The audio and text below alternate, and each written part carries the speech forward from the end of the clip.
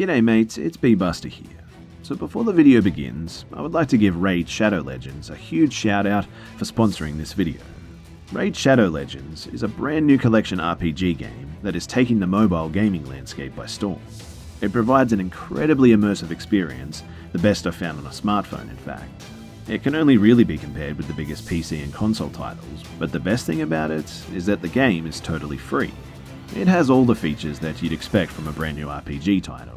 Amazing storyline, awesome 3D graphics, giant boss fights, PvP battles, and hundreds of champions to collect and customize.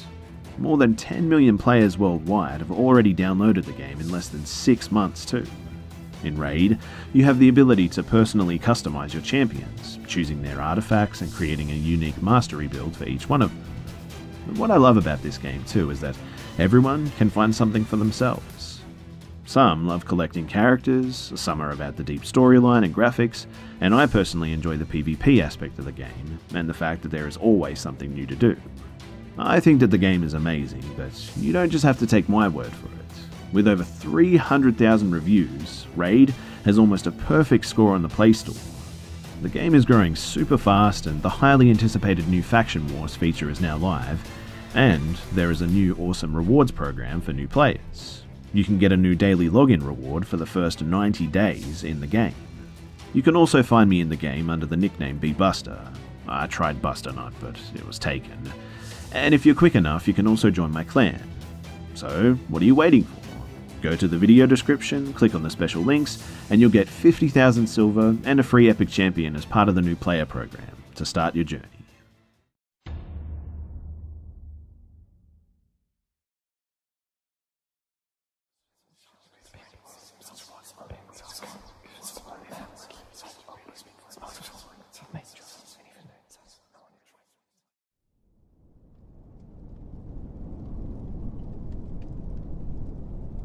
This is my story about my haunted doll, Claire. She's been featured in the book Haunted Objects, Stories of Ghosts on Your Shelves, on a couple of paranormal podcasts, and the TV show Haunted Towns that aired on Destination America back in 2017. You can still catch reruns of the show on Travel Channel every now and then. So, as an 8-year-old child, I was given an old porcelain doll by a very dear family friend, Mrs. Marion. She came across things all the time, and she was always giving them to me. And this doll was the last thing that she ever gave to me. I was never really into dolls at all growing up, but I took the doll and placed her in my room in a small child-sized rocking chair. The chair sat next to my closet dresser and right beside my nightlight. Now, the doll was really pretty. She was dressed in a peach and cream-coloured dress with an apron and petticoats. She had little Mary Jane shoes that, when removed, showed her delicately painted toenails. Her body was soft, only her head, forearms, hands and legs from the knee down were porcelain. Her lips were pink and her dark brown hair hung in slightly frizzed and now loose curls. Her eyes were brown and her cheeks were a rosy peach colour, all like mine. Mrs. Marion made a point of saying that the doll reminded her of me, which is why she gave her to me. From the moment that doll, Claire, came into my house, things began to happen. I was always uneasy with Claire. I never wanted to touch her, and when I played in my room, it was as if she watched me. It wasn't anything to panic about, but I just remember feeling like if I did something wrong, she might actually tell on me or something.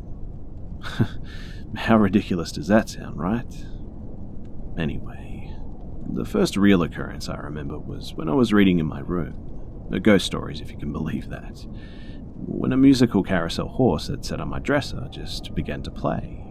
And not just a couple of notes too, like old mechanical music boxes will do at times, but like someone just wound it up fully. I sat stunned and just stared at the little horse, and it moved up and down in time with the music. And then it just stopped. Not wound down, but just suddenly stopped. I was a pretty brave kid. I didn't run and I didn't tell my mum. I used to see a shadow man in the hallway or in my parents' bedroom door all my years growing up, and if she didn't believe me about that, she wouldn't about anything as mundane as a music box playing on its own, right? And so I didn't tell my mum and I just let it go. For several nights and into the years, I was awoken by what sounded like a woman inches from my face just shouting my name. Jill, wake up. I jump up and sit up and I just find my room empty. Those happenings died down after a few months, and then she started to plague my little brother with the same thing. And now that he and I are grown up and gone, she's actually moved on to my dad. The little things started to get to me too. I'd put something in a certain place, only to find it later on the floor or on my dresser right next to Claire. All my missing items eventually turned up around her too. At once, a ring ended up in the pocket of her apron, in fact. Books would fall off my shelves and a perfume smell would just sometimes fill my room. The doll itself didn't smell at all, but the air around her would. My catalyst to finally get Claire out of my room was the night that I woke up after hearing thumping around near my closet. I opened my eyes, sat up in bed, and of course my eyes were drawn to the nightlight where Claire sat. As I watched, the source of the thumping became clear. The rocking chair that Claire occupied was rocking on its own. I had a thick shag carpet, so there was no way that it was rocking just by chance. But if that wasn't enough, Claire's feet, which were both turned to the side facing opposite each other, slowly straightened themselves to be both pointing directly up. And this part still freaks me out 20 years later. She then turned her head, which was impossible to do since it was attached and fixed to her cloth body. She looked towards me and every music box in my room, 4 of them, started to just play at once. I was frozen with fear and I didn't feel endangered so much as I just felt scared of what was happening. I screamed for my mum and dad and the music stopped, but Claire just maintained her gaze in my direction. And this is why I still hate dolls. Even after that, I couldn't get rid of Claire totally too. I ended up stuffing her in a box in the back of a storage closet. She's still there as far as I know. So is the woman who now screams my dad's name in the middle of the night. And no, and not in a kinky way. But while I think she explains some of the oddities that happen in my parents' house, I don't think that she's the tie to it all. Especially the Shadow Man. My friend Tim Wiesberg is a paranormal radio podcast host of the show Spooky South Coast and also an author. He asked me to lend him Claire once he heard my story back in 2011, and I obliged, and Claire went to stay with him for a few months. He wrote about his experiences with Claire while she stayed with him in the book Haunted Objects that I mentioned earlier. Temperature changes in the room that she stayed in, along with hearing voices, were 2 of his noted encounters. Claire also stayed briefly at the Lizzie Borden Bed and Breakfast in 2012. The guys from the Haunted Town show encountered some things in my parents' house while Claire was with them too. The guys from the Haunted Town show encountered some things in my parents' house while Claire was with them too.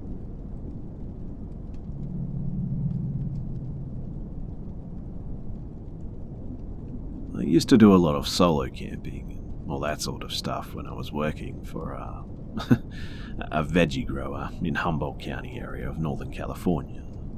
I had probably several thousand hours in the woods by myself at that point. But being an East Coast guy though, I'm pretty paranoid. I always take my compound bow, not to hunt, but for just in case you need it. I basically had no gun license at the time. That eve, I set up a fire in a tent under a rocky outcropping. I took a smoke and was just chilling, and at some point I just dozed off, but was awakened by something moving around on what sounded like 2 legs. I always have my shit set up for a quick bug out. If necessary, I could leave my S-bag and tent and be out in seconds. I laid there for a few minutes though, just listening to whatever made a wide spiral around my campsite, gradually getting closer too. Before I sat up, I identified my bug-out route, and when the sounds were opposite the route, I grabbed my pack and bow and took off up towards the ridge line where I could get a better vantage point. I'm sure I was pretty loud, so whoever was there definitely heard me. I get up top the steep incline at my back, so I was reasonably sure that nothing could get me from behind, and I lay flat to get eyes on where I'd just been. I lay there for several minutes, and I could still see the light from the embers of my fire in the front of my tent. After a few minutes, I watched as something, or a man or something, on 2 feet, walked through my camp between the tent and the fire. At that moment, I contemplated putting an arrow downrange to try and hit it, but as this thought went through my head, a 40 or 50 pound stone landed about 5 feet from my head. I can't explain it, but at the time I felt like that was a message. I felt like whatever tossed that stone was much bigger and stronger and faster, and was letting me know that I didn't belong there. And if what or whoever this thing was wanted me dead, I would have been. And that obviously there was more than one of them too. At that moment, I threw myself down that opposite slope and, as fast as I could, headed for a ranger fire watchtower that I knew was some miles away. In my haste, I never actually found it. And long story short, the rest of the trip was pretty uneventful. Once I got home, I had a great story, and so I told a few people. And apparently, where I had been, some Native American friends said that the area was off limits, and I was apparently definitely being told to leave. I don't know if I believe them, but allegedly, spirits of the previous occupants apparently roam the night there. Anyway, that's my story, and I still don't know what to make of it, but take it as you will, I guess.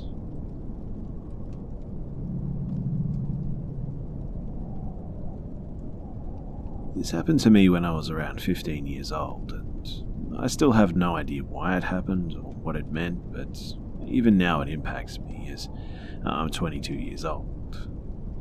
So right next to my house growing up, there was a long gravel road that leads up to a cemetery on the hill. Right at the top of the hill, just before the cemetery, there was a house there. I spent a lot of time in this cemetery because I would walk or ride my bike up the gravel road and spend hours there just walking around or sitting under the trees and whatnot. Being so content with the wind and the silence, I just generally felt calm and safe there.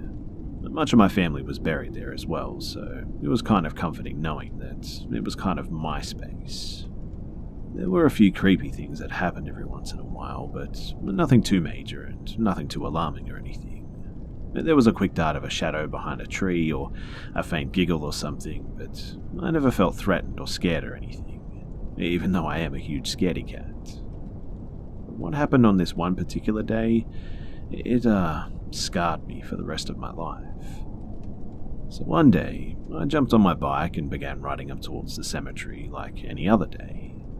When I began nearing the incline where the gravel road turned to pavement, just before I could see the cemetery poke up, I saw smoke. It was strange, I thought, but I continued to ride and immediately saw that the entire hillside next to the cemetery, just outside of the fence surrounding it, the whole thing was on fire, engulfed, totally in flames. I raced over, dropped my bike and walked over to the fire, and I could feel the heat from the flames. It was really hot, and I could hear the crackling, and the flames were low to the ground, almost as though they had become the grass itself. My first thought was that they must have been brush burning or something, and it had just gotten out of hand. In a panic, I jumped back on my bike and frantically began to ride back towards my house. After I had only gotten a few feet away, I looked back over my shoulder, and there, standing among the fire, was a solid black figure. I could tell what he was wearing, and he looked solid. He was wearing an old-style brimmed hat and what I assume was a shirt with sleeves rolled up and suspenders, and he was holding a scythe or something. An old scythe used to cut wheat and such. I could also see the heat from the flames slightly distorting the figure in a heat haze. I felt like I couldn't breathe, and I just kept checking over my shoulder and then forward to make sure that I didn't crash my bike and possibly get caught by whatever this thing was. As I sped past the house near the cemetery, the man who owned it, who was always nice to me, was sitting in his driveway with his mail. He looked up at me, having a clear view of the scene behind me, mind you, and just smiled at me as though he didn't see anything. I looked at him sickly and then back over my shoulder, and the figure was still there, seemingly moving towards me slowly now. Tears were running down my face now, and I continued to check the figure until I was at the end of the hill and could no longer see it. I could still see the smoke rising in the sky though, and when I reached my house I threw my bike down and bolted into the house, falling onto the floor crying and unable to breathe. My parents looked at me confused as they ate dinner, and I tried to explain, but just ended up telling my mum to get in the car and come to the cemetery with me. Quickly, we got into the car and raced out of there, and I was terrified sitting in the back seat peeking out the window, and when we arrived, there was nothing. No figure, no fire, and not even any residual smoke or burn marks on the grass or anything. I got out of the car confused and walked slowly over to the grass where only minutes ago it had been totally in flames. I touched the grass and I started to cry again. I knew that my mum, or anyone for that matter, was not going to believe what I had just seen or experienced. I was scarred after that for a long time too. I couldn't sleep and I just never wanted to be alone, in fear that whatever that thing was would come after me. I still think about it from time to time, and I've never seen or experienced anything like that again.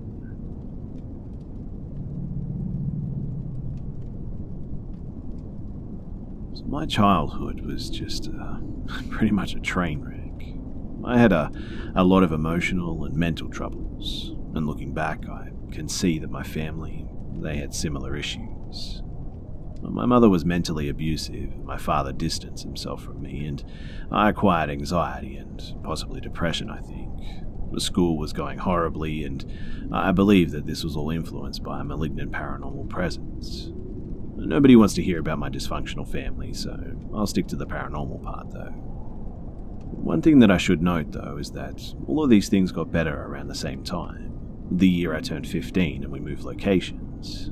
Nothing went back to normal, but my nightmares and panic attacks, they reduced in frequency, and my mother became less of a raging bitch, and my dad and I rebonded over our shared music interests, and other positive changes occurred after we moved. So, growing up in this house, I had terrible nightmares. The night terrors were the most common trigger of panic attacks too, and it made up, I would say, about 75% of them. I hated sleeping and would only get 3 or 4 hours per night, sometimes even less. I'll briefly summarize ones that featured returning themes, as they may have some relevance to all this. Keep in mind that I was 11 to 14 years old at the time. So, the first one, I was in some sort of strange limbo-esque place, cookie-cutter kind of houses that just went on forever and all seemingly abandoned. The sky was black, yet everything was illuminated plainly, and I was with my cousin, and there was a hooded figure walking a few yards behind us. We paid no heed to it and came to a house that contained my family. Once inside, though, my cousin was just violently and spontaneously dismembered. There was obvious panic, and we all ran outside, where we were all paralyzed and dismembered one by this hooded figure who had revealed himself to be a maggot-infested corpse. As I was dismembered, I woke in a panic, and I had some kind of aversion to going into my parents' room, so I just kind of waited it out. I exhausted myself at some point, and I just fell asleep again. The second nightmare that I had was my sister became pregnant, and both her and her child died during childbirth. My parents took the miscarriage and treated it as if it were alive, and they became so enthralled with the dead child that they no longer responded to outside stimuli, despite my best efforts. And even though they were clearly alive, their bodies began to decay and rot. Strangely too, they all had the same decayed look as the corpse man from the last dream. The third and final nightmare that I'll tell you guys about was I stood next to a pool with an unrecognized child next to me. He pointed towards the pool where a black-robed figure just lay face down motionless. It had been there for a while and exuded just this really foul stench. The child jumped into the pool and sank to the bottom, at which point I began to panic and I woke up. Anyway, you get the gist of it. There was lots of decaying corpses and black robes, and it was all just a returning theme. Now, on 2 separate occasions, I can recall shadowy figures appearing clearly in the real world. Once, as I awoke, a black figure just rushed unnaturally fast down the hall and into my room and behind my window curtain. I lay there unwilling or unable to move for what felt like forever, just hoping my parents would come to save me. Finally, I leapt from my bunk bed and down the hall to the kitchen where my mother sat eating breakfast. What was really weird though was that I didn't hear her in the time that I was laying in bed, nor had I seen her enter the kitchen. We went to my bedroom to confront the figure, but of course there was nothing there. On the second occasion, I awoke to a figure standing in my doorway, and it nonchalantly walked down the hall into the kitchen, and I actually followed it, only to find that when I turned the corner, it disappeared. Every family member at the time reported seeing things out of the corner of their eye, too. Just the stereotypical stuff. A lamp shifting, stuff falling over. More notable ones were figures moving just out of sight, but these were much less common. My family seems to have wiped this entire time period from their memory and just refuses to talk about it now, aside from my sister, that is. I haven't pushed to get any information out of them, but maybe I should try and talk to them.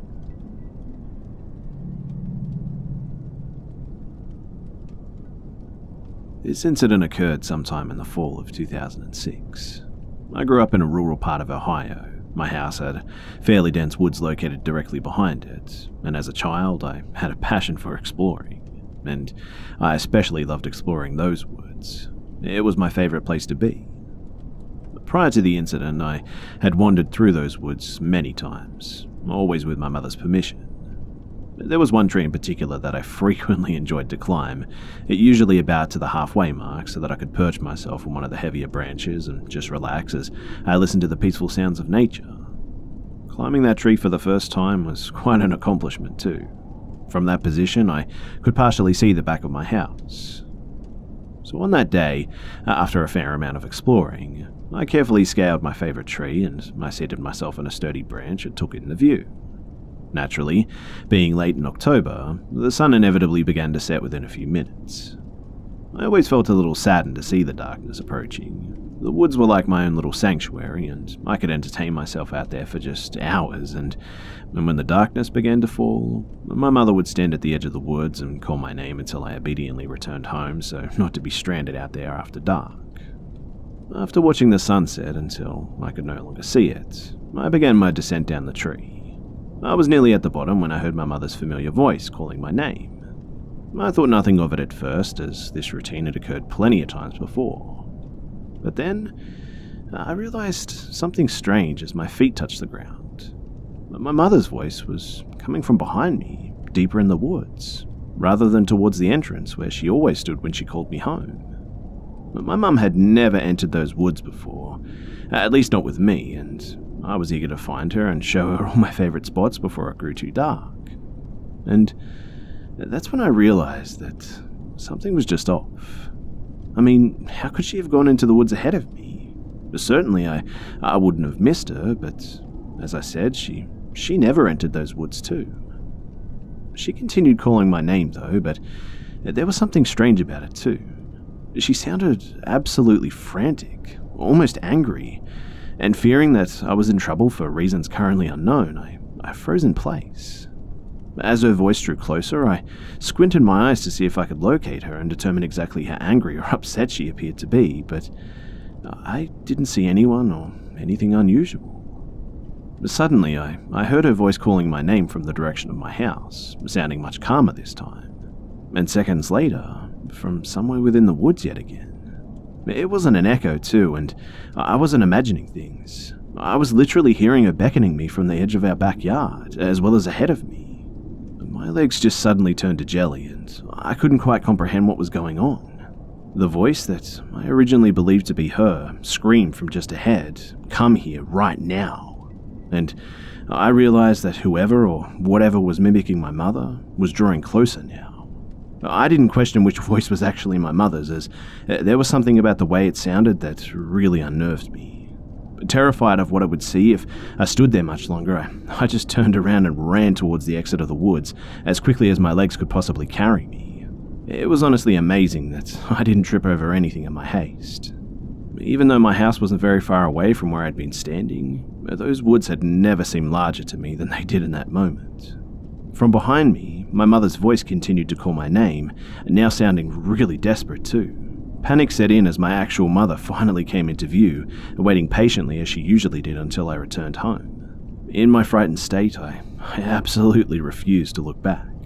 And as soon as I was out of those woods and in the backyard next to my mother, the other voice was just suddenly gone. Rather than fading away, it just seemed to stop the very moment I stepped foot into my backyard. I must have looked as frightened as I felt because my mother asked me what was wrong. Slowly but surely, my panic subsided, but I didn't say anything until we were safely inside of the house with our doors locked. I asked my mother if she had entered the woods, and appearing confused by the question, she told me that of course she hadn't. With that confirmation, I hesitantly asked her if she had heard anyone else calling my name and yelling, and the answer to that question was also no. Although I was still very much shaken up, I managed to explain everything that happened as clearly and rationally as possible. My mother was surprisingly nonchalant about the whole situation, explaining that I must have imagined it, that I was spending too much time out there by myself.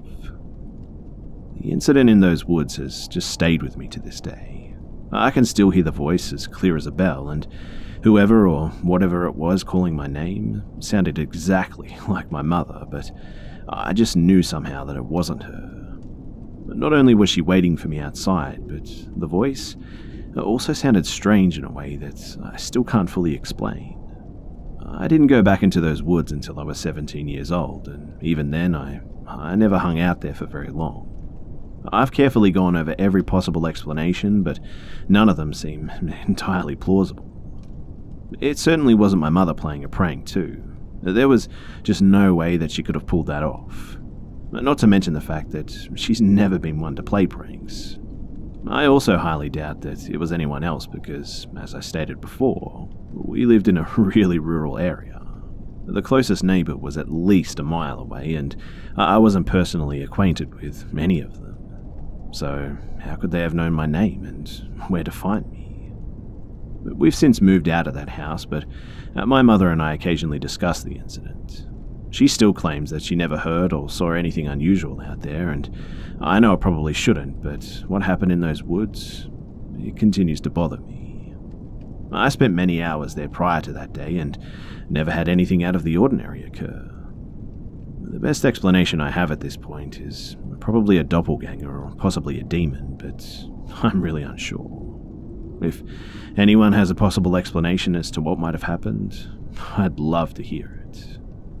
Anyway, thanks for listening.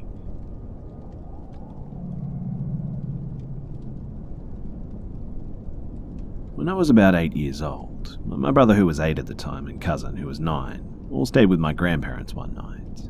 My cousin lives at the other end of the country, and we didn't see him very often, and has some kind of social difficulties.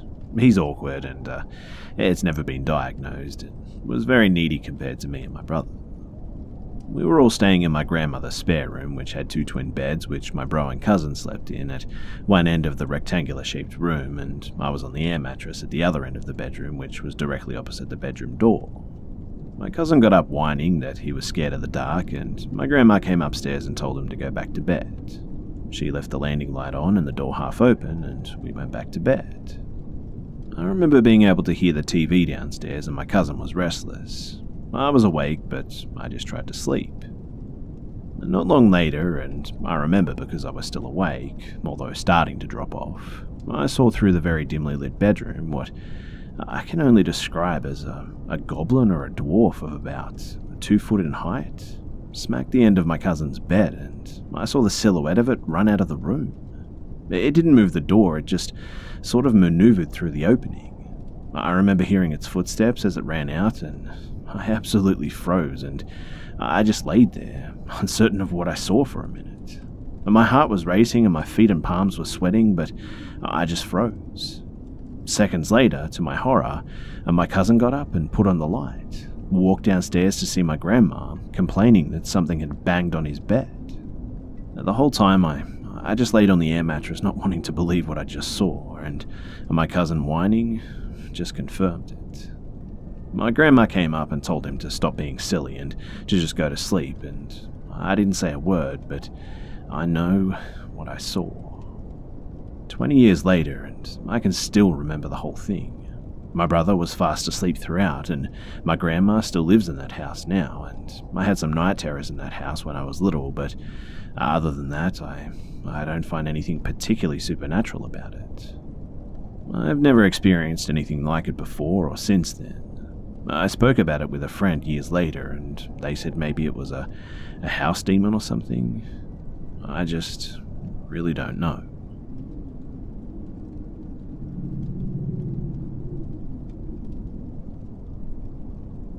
So for context, I'm a 25-year-old female from the UK, but this story takes place back when I was about 12 years old. I guess it starts with us moving into a new house. But the house, it wasn't your stereotypical creepy house. It wasn't that old and was fairly modern, but it didn't take long before we started to feel that the place was just a bit off. It started out pretty tame, like the feeling of just constantly being watched and stuff like that. But it wasn't long before it escalated. But to be honest, a lot of weird stuff happened in this house, but I'll talk about the 3 worst experiences. So, the house had been extended at some point. A couple of rooms were added to the side of the house. This upstairs extension room belonged to my dad and his girlfriend, and they also had an ensuite. The strange or stupid thing is, though, is that when this extension was built, they didn't extend the loft space, so we had the original loft over the old part of the house, but the part above my dad's room was bricked off. So there was just this empty space that you physically couldn't access. Anyway, one evening my dad and his girlfriend are just laying on the bed having a cuddle, or so I'm told, when, clear as anything, they heard stomping footsteps directly above them in the blocked-off loft space. There was like 4 or 5 loud steps and then a kind of scuffle followed by a huge bang and the sound of a person making an "ah" noise, as though the person had tripped and fallen or something. And after that, it was dead quiet, but it's not like they can have a look and see if anything was up there, right? So, my dad's girlfriend was freaking out pretty bad at this point and threatening to move back with her parents. So, the next one is kind of hard to explain as the layout of the house is relevant, so I hope this makes sense. So downstairs in the hallway, we had this thick glass vase that my dad filled with glass pebbles and attached it to the wall. I want to point out that it was very safely attached. Obviously, as he had kids in the house, he had made sure that this thing was well and truly secure on the wall. On the night that this takes place, luckily, I wasn't home. I was either staying at a friend's house or at my mum's, I'm pretty sure.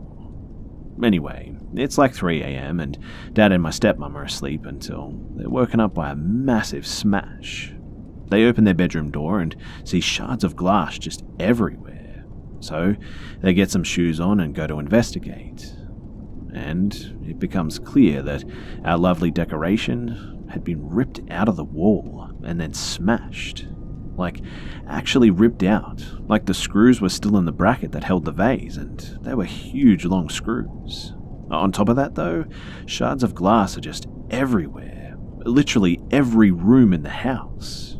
And sure, when you smash something, glass does seem to end up in crazy places, but this was something else. There were just handfuls of large shards in my bedroom, and in order to get from the hallway to my bedroom, you had to go up the twisted staircase, turn right at the top, go like 5-6 feet down the landing and turn right again.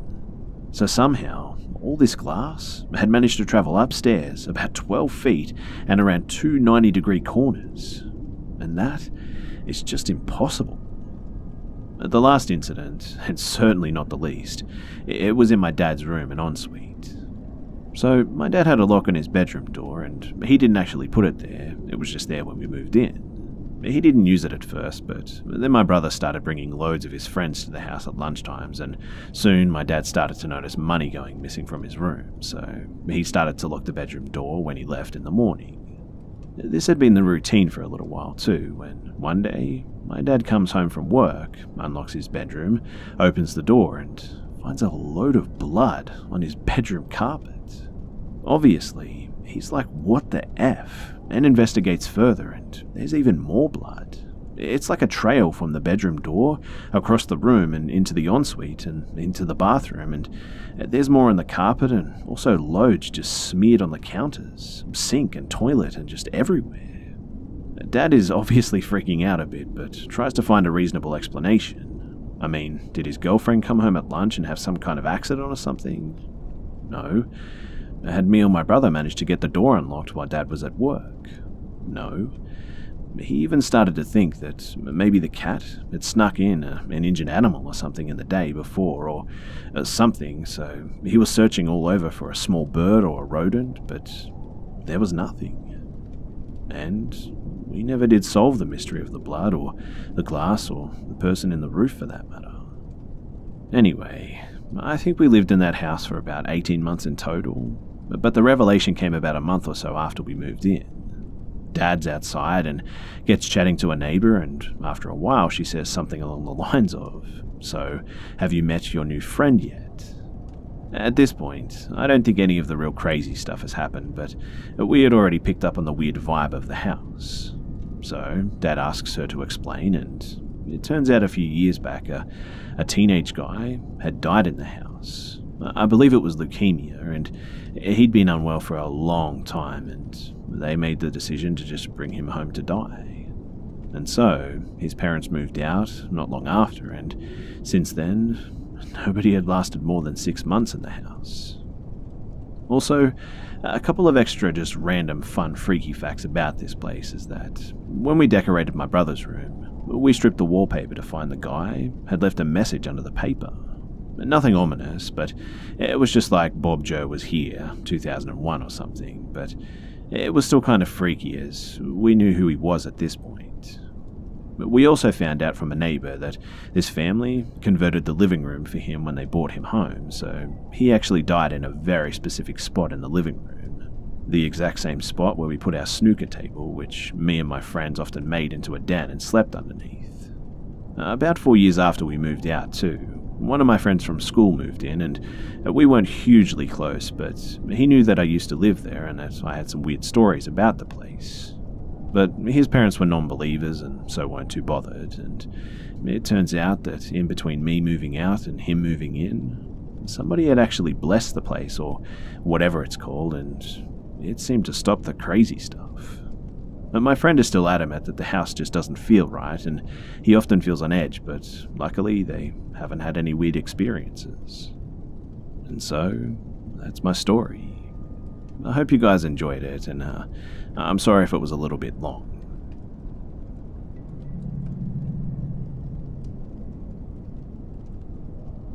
When I was little, about 7 or 8 I'd say, my mum and stepdad used to take me with them to visit a friend. The adults hung out in this guy's garage, and I had to play with the other kids outside. The only time that we went into the actual house is if someone had to go to the bathroom. I would never go in there by myself because I always wanted my mum to go with me. The bathroom was at the top of the stairs, and the house was kind of old, and I remember it being really fun because there was one of those stair lift chairs, and sometimes we got to ride it up to the bathroom. The chair belonged to the guy's mother, who actually lived there with him. She was really old, with all white hair, and she always sat on the sofa in the living room across from the bottom of the stairs, watching TV, and she never spoke or looked at you when you came in, and I always assumed that she was just deaf or senile. A couple of years ago, I was talking to my mum about this guy's house and how creeped out I was to go in there alone. I told my mum, and there was always that old lady sitting there in the living room, and she never looked at us, and it was really creepy. My mum got this wide-eyed look and said, "What old lady?" Apparently, the guy's mother had died a few years ago before we even started going over there.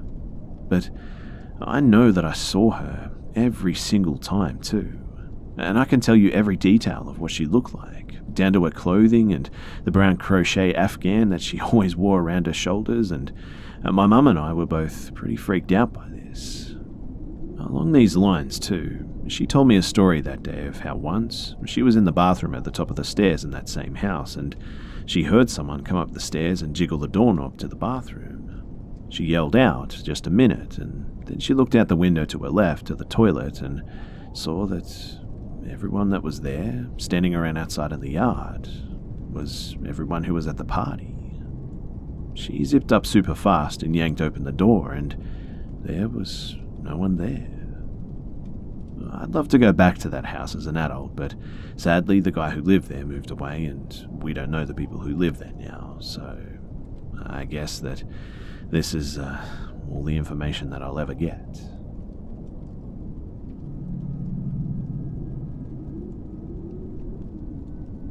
So I was about 15-ish at the time and lived in East Tennessee, and I still do, but I digress. I absolutely loved walking in those woods, as all of the fallen trees and the briar patches and the mud holes just made a fun little obstacle course of sorts. Another thing that will be important later is that I also have a deep interest in the paranormal and occult, and things of that nature. They never really freaked me out too much. So I had started off into the woods that day, just sort of for a short walkabout. But this time, though, I decided to go just a little bit farther than I usually did, and my house had just left my line of sight when I found something odd. And that something was an area of the forest in which absolutely nothing was growing. There weren't any trees or moss or grass or mushrooms or anything. This area happened to be in the shape of a large oval too, and I couldn't see any imperfections in its shape. There weren't any signs that it was man-made either, so naturally I just sort of stood there and marveled at the strange plot of land. But shortly after, things started to get a little bit weird. I started hearing some unnatural noise, and it sounded like it was coming from everywhere and nowhere, all at the same time. I could hear it right in my ears and from the forest around me, and it was getting louder too. It took me a minute to identify the sound, but it sounded like it was a group of women harmonizing. At least that's what it sounded like to me. Now, by this point, I was kind of a little bit excited, to be honest, and I was and still am in love with the paranormal, and whatever was happening was obviously not a natural occurrence. I wanted to stay and observe, but I guess whatever or whoever was there was telling me to leave. The harmonizing soon filled my ears too, and was actually beginning to be painfully loud. In spite of this, I stayed adamant about staying there, but then came the weirdest part. I just got really scared all of a sudden and bolted back in the direction of my house without warning. I tore through briars and mud, not even trying to slip past them until I just found myself in my backyard again. As I stood there, covered in scrapes and mud and trickled with blood, I realized that I wasn't actually the one that was moving my body. It was almost like I was in complete autopilot or something. I mean, I knew very well what I was doing, but I wasn't the one telling my body to do it. I don't know, it's really difficult to describe. But being my hard-headed self, I actually tried to find the spot again, even though I was legitimately scared by that happening. But no matter how many times I looked through those woods, I never found that place again.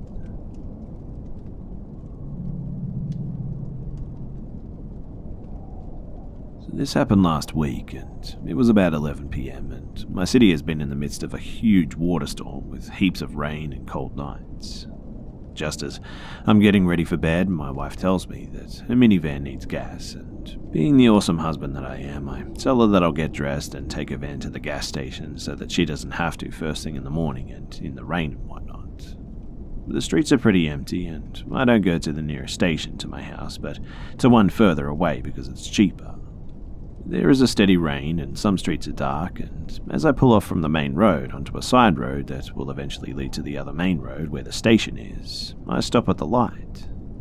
I just happen to look over at the right-hand side of the street, and there's a storm drain there, and water is flowing pretty good down the drain, and this part of the street isn't too dark as the light from the intersection illuminated this area.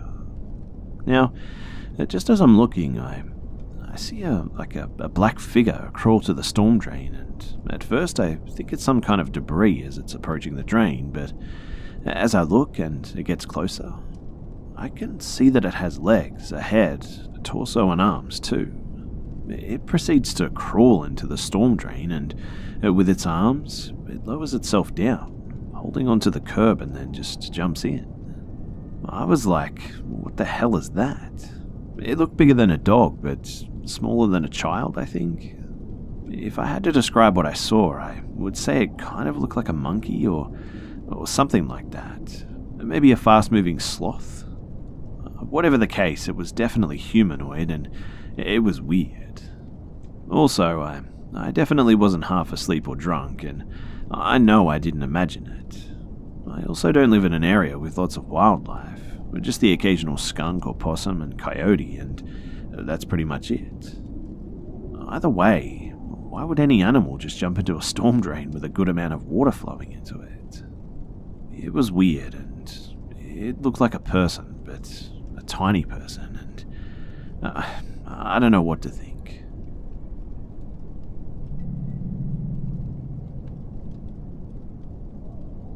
So, it was last Sunday night, during the blood moon and lunar eclipse, that my friend and I decided to drive up this mountain that's about 40-ish minutes outside of my town. We live in northwest Washington, right by the border, in some rural communities. This mountain borders a Native American reservation as well, which I'll get into later, and is now used for logging and has public access to trails and all that. So, my friend had been to this mountain about a year before, and he swears that he saw something in the trees that looked sort of like a man but way off, and it disappeared before he could have another look. So, going to this mountain, I was already thinking to myself, oh great, I bet we're going to come across some sort of Bigfoot shit or whatever. But I'm stoked for the great views, so it wasn't really a big deal.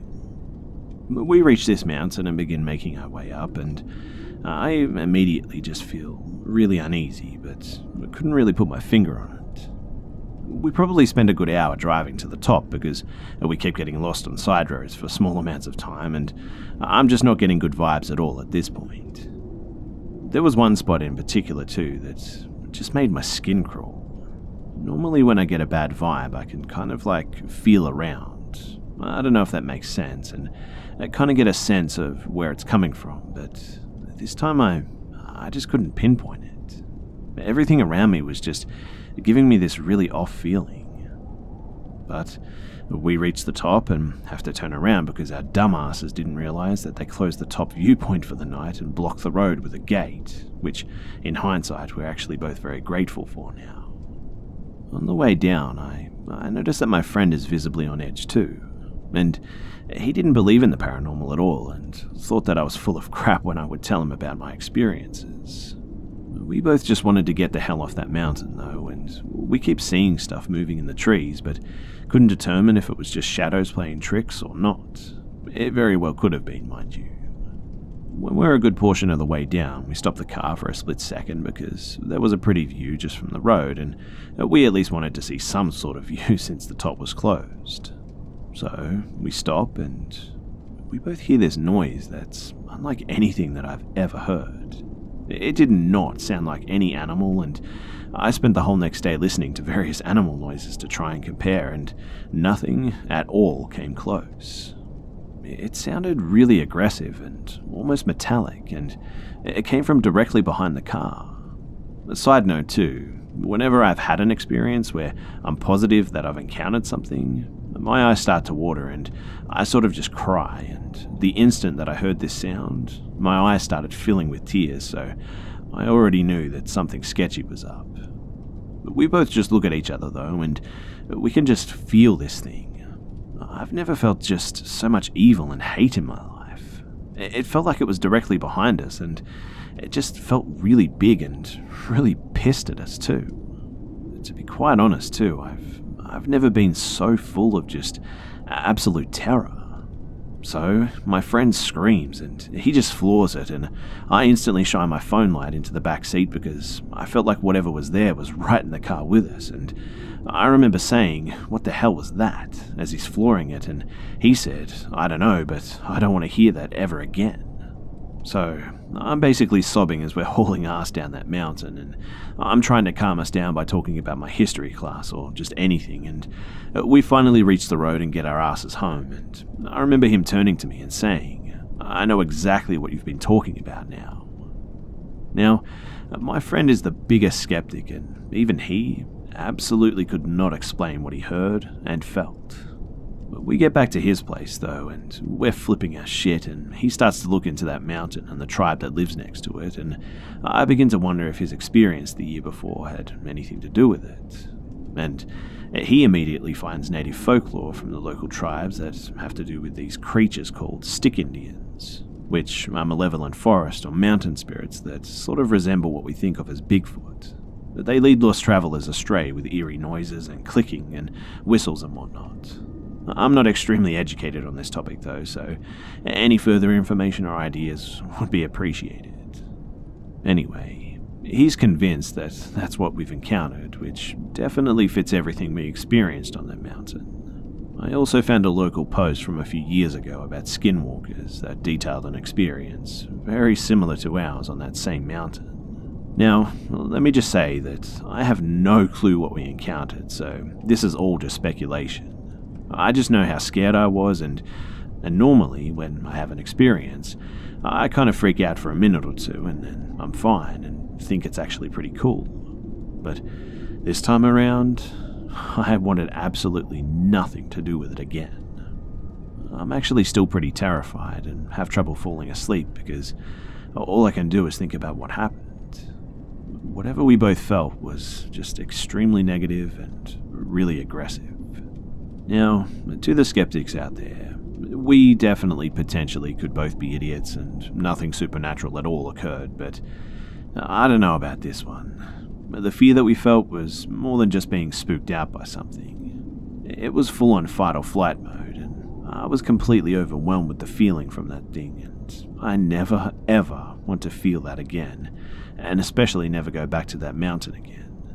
Even my friend is having trouble with it too, and like I said, he's the biggest skeptic I know. Anyway, do any of you guys have any thoughts, or are we just being idiots? Or did we encounter a stick Indian or something else? The stick Indian theory does make the most sense to me, as we were on historical native land, and maybe it was angry because of its home being logged and just wanted us out of there or something. Also, maybe the blood moon and the eclipse caused a spike in supernatural activity or something. I don't know what it was, and sorry for such a long and twisty post, but I'm also trying to make sense of this as I write it. Any thoughts or opinions or similar experiences would really be very much appreciated.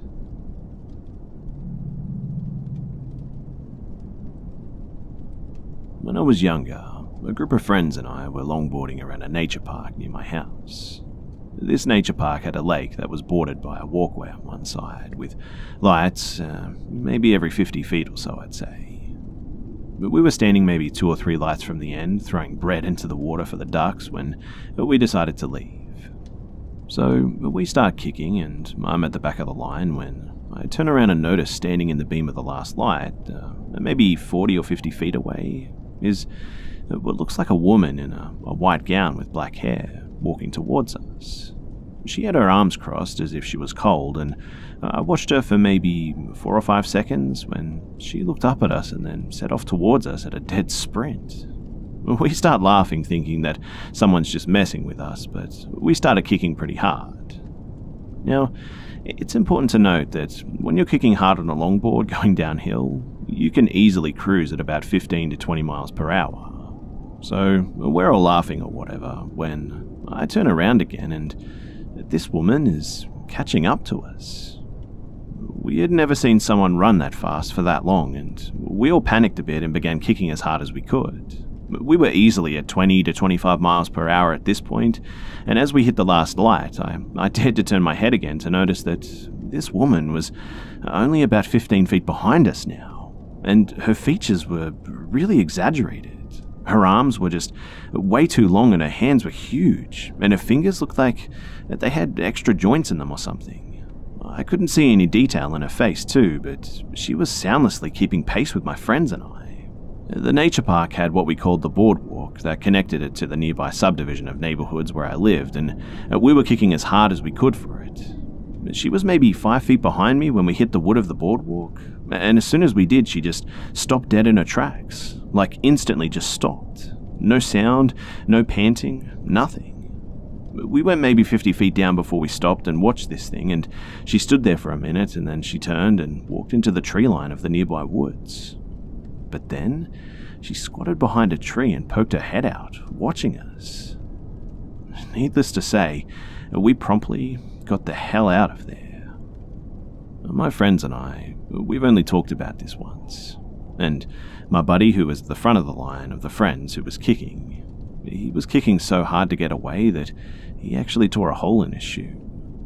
If any of you guys have any idea of what could have pursued us that night, I sure would love to hear it.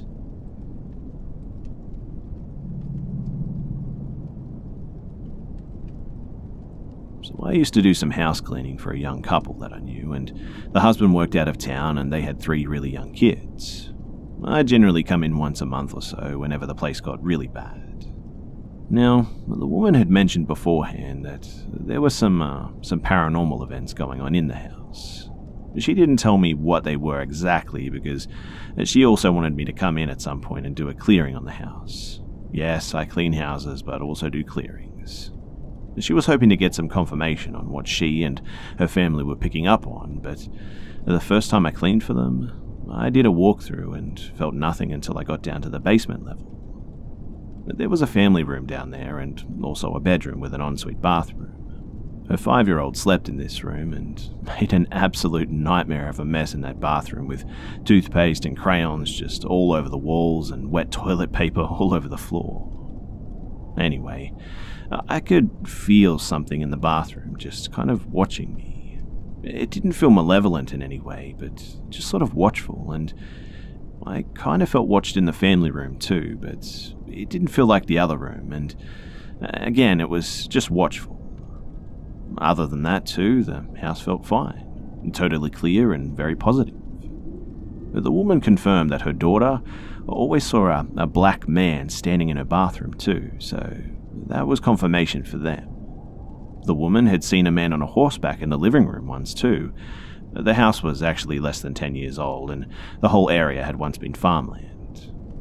Now, one day, the woman took her kids out of town for the long weekend, but wanted me to do some cleaning. She hid her house keys in the kids' wagon in the front yard, and she asked me to be careful to put the keys back in the wagon, as this was the only set that she had.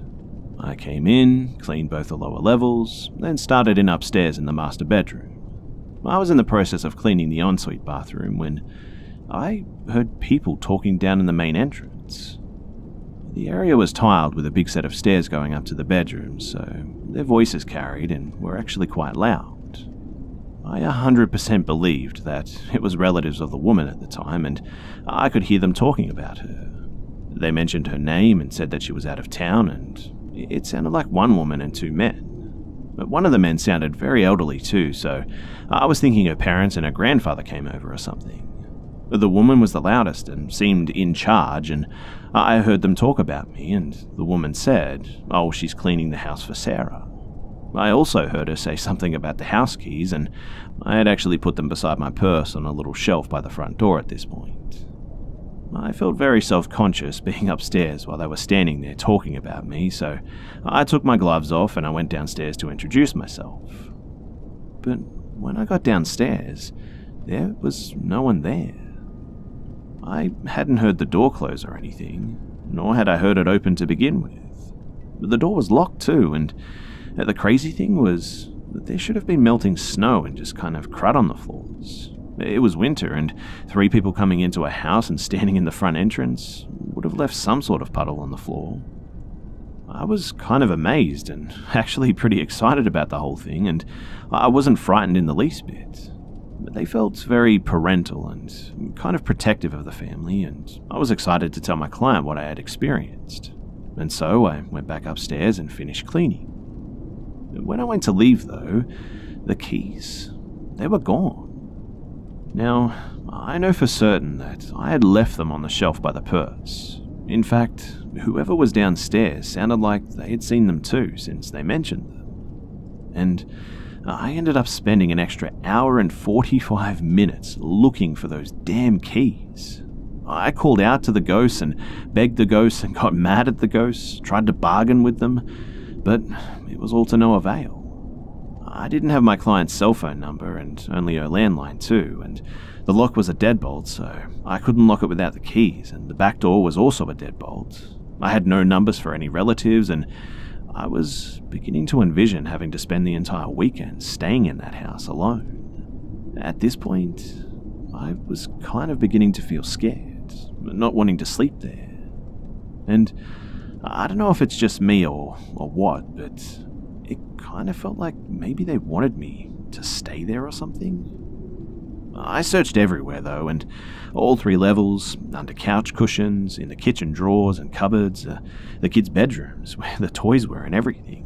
I did a thorough check of the basement and the bathroom, and even looked outside where the keys had originally been, and I was about to give up when I thought that I'd recheck the basket on the kitchen counter, and it had bread and buns in it, and at the bottom of the basket there were some old flyers, and the keys were sitting neatly on top of those flyers, under the bread. At this point, I had chills running down my spine, because there was just no way that I could have missed them the first time. I mean, the keychain had a huge gummy flip-flop thing on it, and a mini Tupperware container on it too, and you just couldn't miss it. Needless to say, I got the hell out of there and locked the door behind me, so relieved not to have to stay there. When I told the woman, after she got back, she said that they often had important things go missing, her husband too, and it was more than her. She also said that her husband had heard people talking before, but she hadn't. I still don't know what happened that day, but when the thought crossed my mind that maybe whoever was there wanted me to stay there, I don't know what it was, but I just kind of got this feeling like maybe they were trying to trap me in that house or something.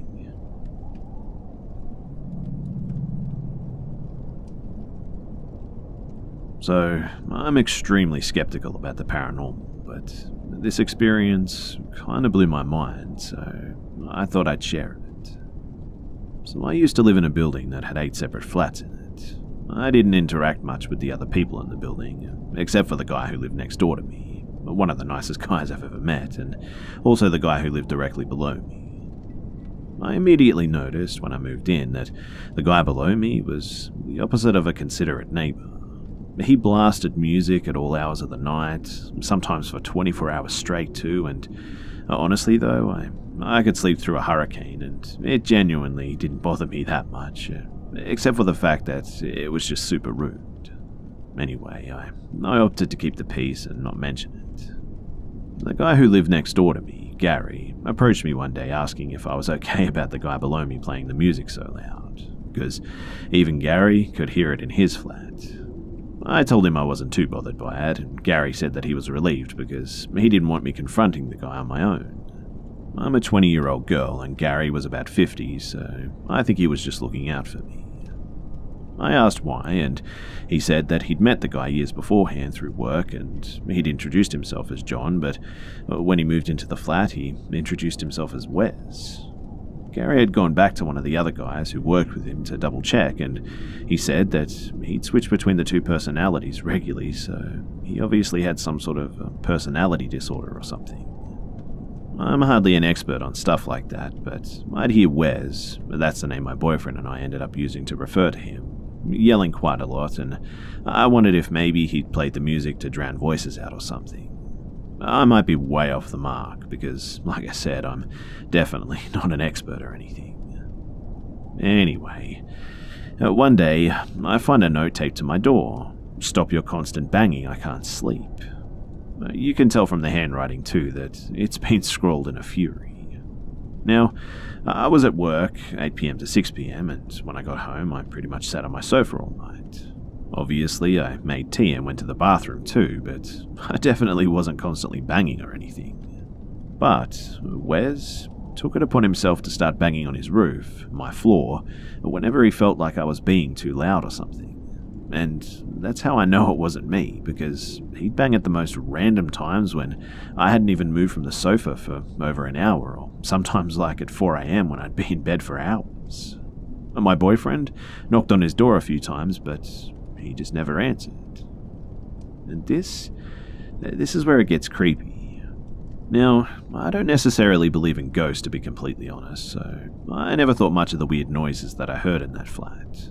I was living in a building with 7 other people, after all, and in hindsight, my boyfriend said some weird things in his sleep too, but he sleep talks random nonsense regularly anyway. But despite me not believing in ghosts though, I did find it super interesting, and I actually have a Ouija board which I occasionally tried out. One night my boyfriend and I decided to use it too, and we'd already used it once before in that flat, but nothing happened. This time, however, boy, it did. Mostly it was moving to random letters that didn't really make any sense, but I was still feeling a weird vibe. I mean, the candles kept flickering, which I know sounds weak, but I just had a really weird feeling about the situation for some reason. But then, the board says, "Find me." So I naturally ask, "Where are you?" And it says, "Weshid body." Like an absolute idiot, I read it that way and hastily concluded that the board was talking nonsense, said goodbye and turned the lights on. To be completely honest, I was getting really freaked out, and I thought that I could hear things moving, and I didn't want my boyfriend to see how creeped out I was because he actually believes in ghosts and I'm always super skeptical about it. Only afterwards, when I sat down on the sofa, did I realize that it had actually been saying, "Where's hid body?" When the realization hit me, I told my boyfriend, whose reaction was, "Oh, I see, very funny, nice try." To this day, he thinks I was pushing the board and playing dumb to make it seem realistic too, but I promise I wasn't. Out of curiosity, I tried to look up local murders or disappearances, but I couldn't find anything. I also can't find any social media for Wes or anything of interest about him online, and I actually managed to find out his real name too. I still don't know what happened or why the board said that, and I'm convinced that there's a logical explanation. A subconscious movement maybe, but it did freak the hell out of me. I actually moved out of that flat a couple of months ago, and I'm not gonna lie, I haven't used a Ouija board since then. I don't know if Wes hid body is referring to some sort of murder or something, but I've just kind of left it alone at this point because it was really weird.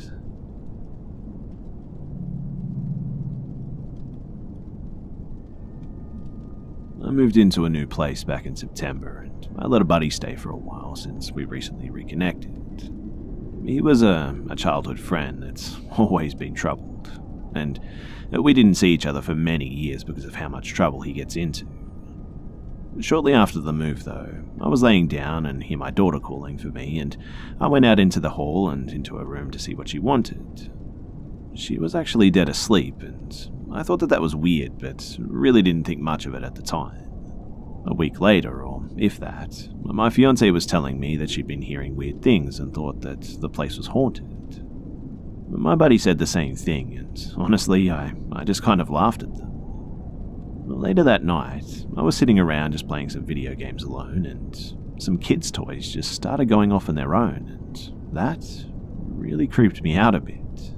If it were one or two, I'd figure maybe one fell and they both went off or something, but it was just about every one of the electronic toys.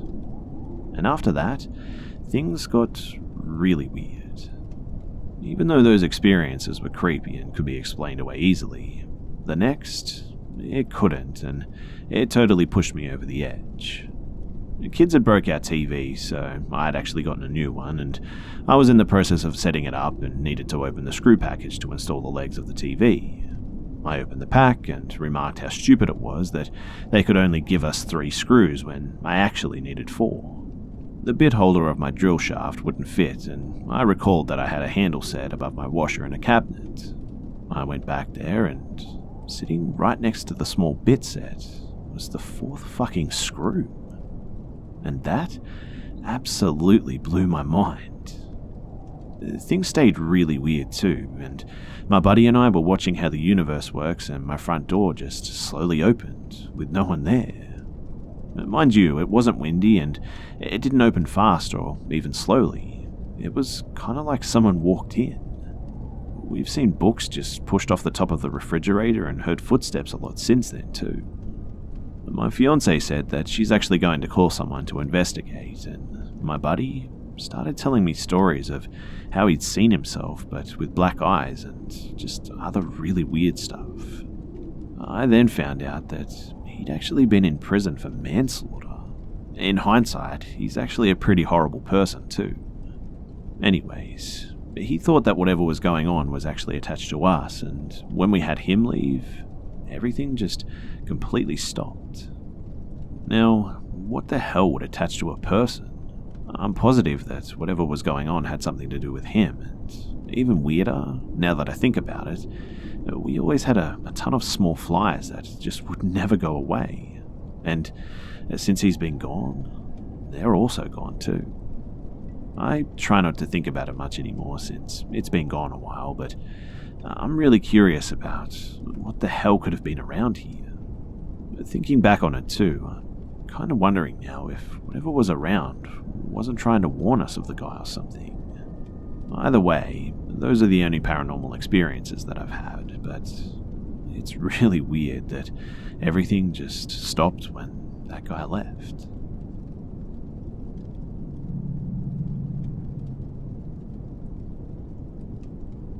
So, just a brief backstory to what happened. So on Christmas Day of 2009, my grandfather actually passed away in a care home. Due to a skeleton staff on shift that day and no admin staff, we weren't told until the next day. The funeral and the cremation were held in the middle of January of 2010. My grandmother planned to scatter his ashes near a river where he liked to walk when he was younger and whatnot. She had discussed this with him before his death too, and sadly, when the time came, she couldn't bring herself to scatter his ashes, and so she delayed scattering them for about 3 months. I remember visiting her one afternoon in 2010, and she told me and my mother that she was going to go down to the river later that evening to scatter his ashes. She actually wanted to do it alone too, and so we respected her wishes and left her to it. I went home and didn't really think much about it. But what happened next is something that I still just cannot explain. So I was sitting at my computer in the living room that evening, and I noticed that the clock on the windowsill next to me had stopped. It was about 11 PM, but the clock had stopped at 10:20 PM. I went into the kitchen to get a new battery for the clock, only to notice that the clock in the kitchen, also analog, had also stopped at exactly 10:20 PM. Now, these two clocks were different sizes, different brands, and even had different brands of batteries inside. They were not radio controlled or in any way controllable, to be honest, and feeling a bit freaked out, I went upstairs to wake up my girlfriend at the time, who'd gone to bed early, and told her about this weird thing that happened. And then I noticed that the clock on the bedside table had also stopped, and at exactly 10:20 PM. Analog, battery-powered, and different to the other two again.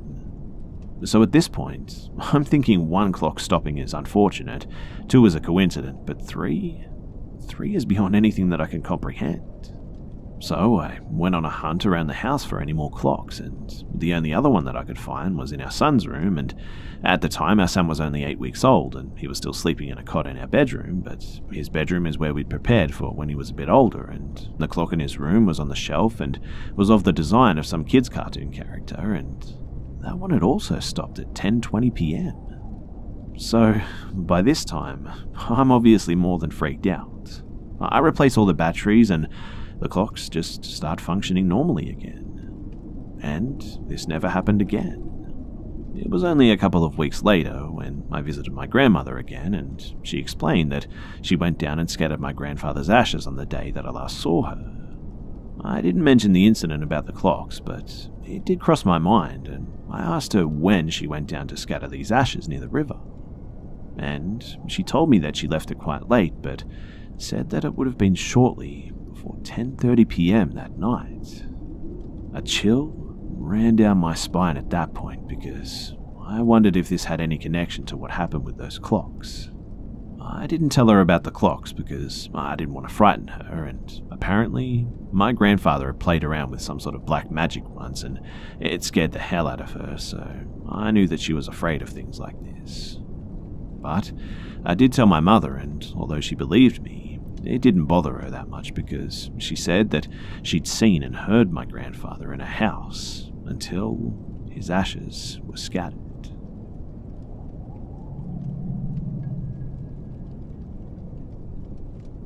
I live in a pretty rough neighborhood. I have 4 other housemates, but they're all away for the festive season. We're students.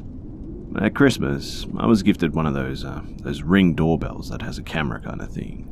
I attached it to the frame outside of my door, which looks outwards towards an old pub, and a couple of days went by and then the postman rang the doorbell, which was pleasant and it worked a treat.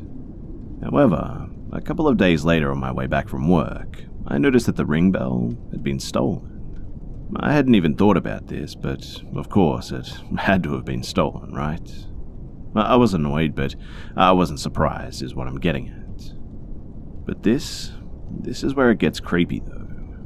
Last night, the doorbell rang through to my phone. It was really late and I was still alone in the house, but the screen was dark, and it was just an image of my house, which meant that the person that stole it was sitting outside, filming my house with my own Ring doorbell. I was pretty shaken by this. The area is pretty rough and I've been assaulted and robbed once before. The image quickly turned black as if the culprit had placed the doorbell back in their pocket or something. I peered out the curtain at around where I thought the person had been filming the house from, but no one was there.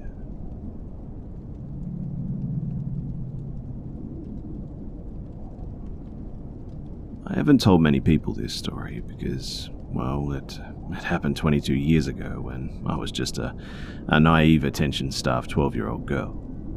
The friends I told back then probably paid little attention to and definitely won't remember it now, so I won't bother changing any names. And to be honest, it probably wasn't even his real name anyway. So I'm from a large town in North England. When I was 12, my mum bought me my first mobile telephone for my birthday. I'd been nagging her for one, so I was just so happy, and I can't remember the make, but it had an aerial and all you could do was text and make phone calls on it. It was a real brick of a phone too. I remember a single text cost around 25p, and barely anyone I knew at that age had a phone too, so I didn't do much with it, other than walk around pretending to be on the phone. Over the next few months, more of my friends got phones too, and free message center numbers came out. I don't know if anyone will remember them, but it was where you could enter a code into the settings and your text would be free and unlimited. It was huge, and so with that came the game of changing the last digit of your telephone number and texting all the different outcomes. This is how I met Alex. He started texting me back, and it was all innocent to me back then, and he told me he was a 24-year-old DJ in a nightclub and lived in Leicestershire in the UK. I thought he was really interesting and didn't want him to stop talking to me, so I told him that I was 14, thinking that this was an acceptable age for a 24-year-old man to be talking to. He'd call me often too, when my mum and dad were out of earshot. I wasn't stupid enough to realize that they wouldn't let me talk to him. But we'd talk about things like school, his job, just normal things, and I liked how he spoke to me, like I was a grown-up and I was interesting. After a few months of just innocently chatting, he asked if we could meet and that he drove up to see me. I was nervous because I'd actually lied to him about my age and that he might not like me, so I told him I had something to tell him and that I was actually 12. He called me and softly told me not to worry, that he didn't care, but that he had something to tell me too. He was actually 30. Now, I don't know what the hell I was thinking, but I didn't care too much, and from here on he'd just text me saying how much he'd like to kiss me, asking me about my underwear, and just generally being a pervert. But, being stupid and young, I found it flattering and went along with it. I didn't mention earlier, but I was badly bullied in my earlier school years, and at around the age of 11 or 12 I developed early and discovered makeup, and all of a sudden I started getting much more positive attention from people. In other words, I was the perfect victim for someone like this. So we eventually met up, and he drove up to my town about 2 hours away from Leicestershire in an old dark blue car, picked me up around the corner from my house and took me to the pub. He was tall, had dark curly hair, and quite large front teeth. I honestly don't remember too much about him, and he bought me a lager, and we sat in the corner of this dingy pub, him with his arm around me telling me how beautiful I was. At the time, I had absolutely no clue how wrong this was, and I was totally naive, and all I can remember thinking is, I hope nobody who knows my mum sees us. After a few drinks, we got back into his car, and he drove around looking for a quiet spot. Whilst on the road, a police car was driving towards us, and he suddenly became very irritable and demanded that I put my seatbelt on and sit back. This obviously rang some alarm bells, even in my 12-year-old mind. We eventually did find a quiet spot, and I did a lot of kissing, although I wouldn't let him go any further than that, despite him trying. I then told him that I wanted to go home because I started to feel dirty. That's the only way that I can describe it, and it just didn't feel right. He did take me home, and I never saw or heard from him again. However, 12-year-old me wanted some answers. So after texting and calling his mobile and getting no response for a week or two, I called his landline, which I had stored on my phone through him ringing me on it a few weeks earlier. And a woman answered. When I asked for Alex, she started questioning who I was and what I wanted with him. I told her everything, and it turned out that she was actually his wife, and they had 2 children together. I didn't call again, and I heard nothing more from him and pretty much forgot all about him. I have my own daughter now, and she's 8, and it's memories like this one that disturb me so much because I would absolutely destroy anyone who preyed on her in the same way. I know a lot of you guys are going to say that I was dumb, and yes, I was. I was a kid. I didn't know what was wrong or right at the time, and I didn't have any positive figure in my life to kind of help me out with this stuff. It was actually very stupid of me, and extremely dangerous to do what I did.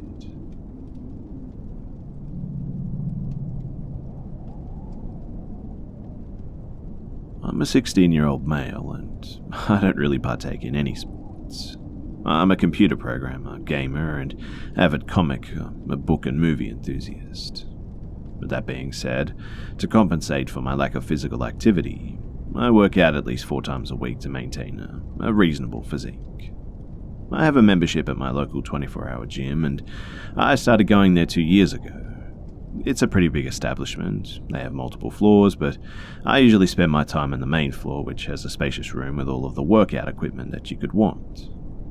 I usually do a full body workout when I go, so I tend to use all of the equipment too. That being said, about last week this started. So after I finish my cardio, I go down to the padded area where people typically do their ab workouts, and I get started going through my routine. I'm in the middle of doing my plank, and I notice a guy kind of ostensibly staring at me. He was on my right and was wearing sunglasses, so I gave him the benefit of the doubt and wrote it off as him just looking at something else, as I couldn't see his actual eyes. After I proceed to my next exercise, he quickly leaves my head until I get to doing my squats. And that's where he is very obviously staring at me. His head was turned in my direction, and there was nothing else to look at. I give him the benefit of the doubt though again, because maybe he was just thinking about something.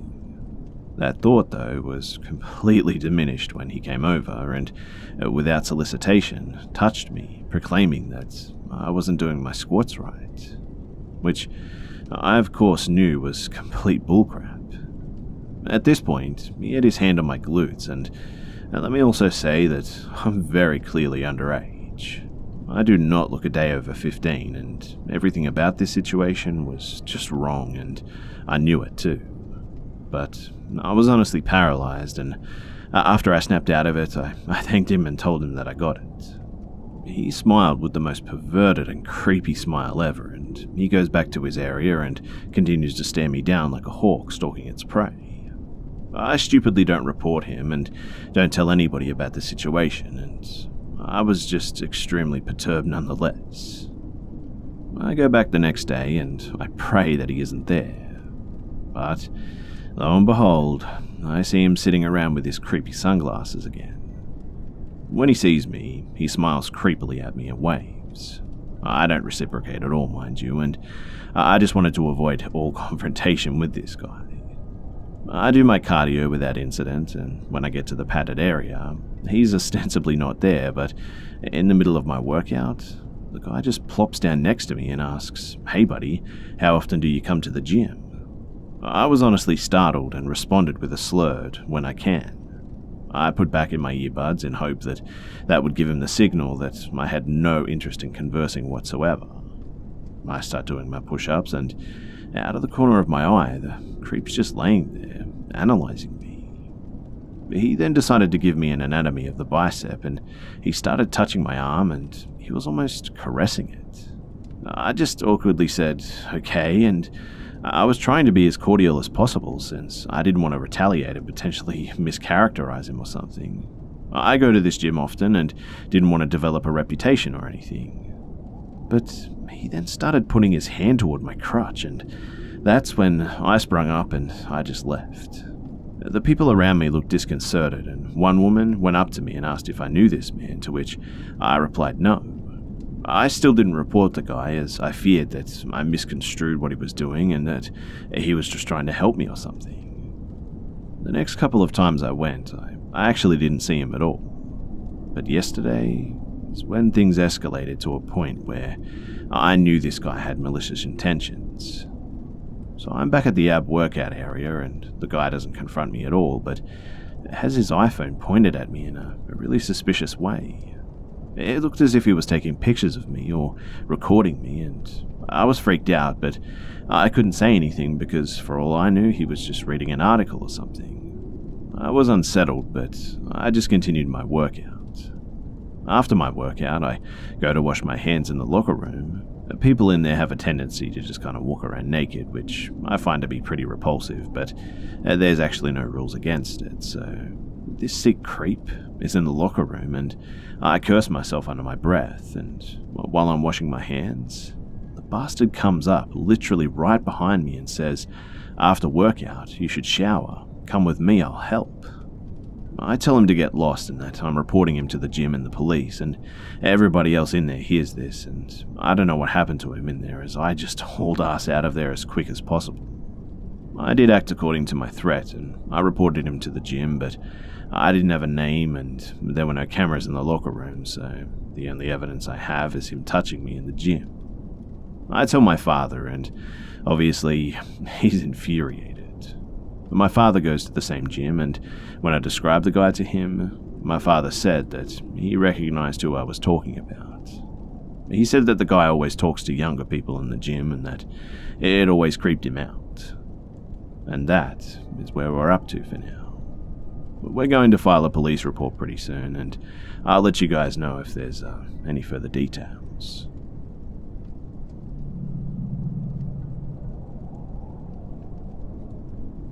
I was a teenager in the 90s, and on this particular night, had found myself stuck in downtown.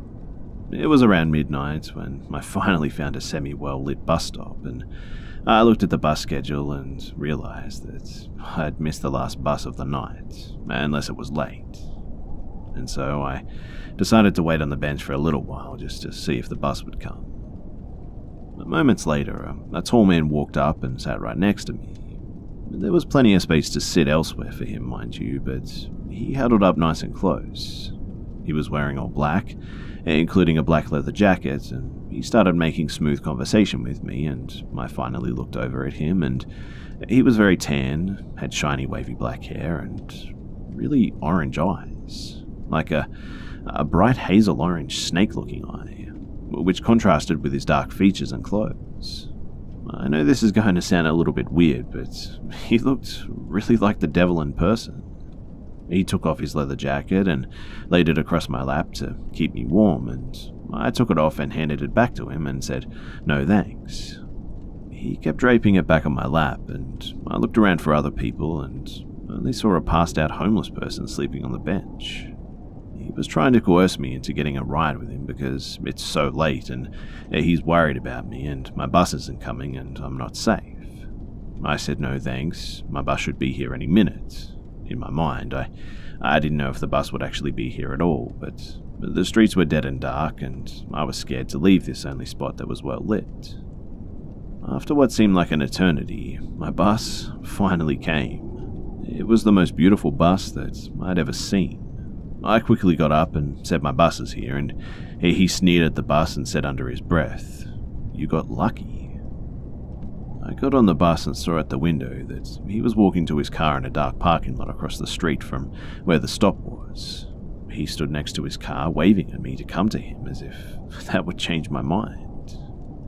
I was a wild teen that partied a lot, and I would stay downtown just all hours of the night and thought that I was invincible, but after that incident, I never stayed out late again, especially alone.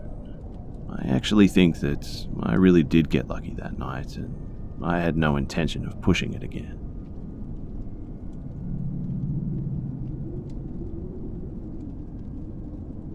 I've been listening to scary stories for a while, and although not as extreme as many of the stories here, I keep remembering an encounter that I had when I was just a little girl, around 9 years old or so. Since it's been nearly a decade, my memory on it's a bit hazy, but some of it's burned into my mind forever. So, it was a regular day, and for some reason I decided to go to the nearby forest to take some pictures, which I had never done before.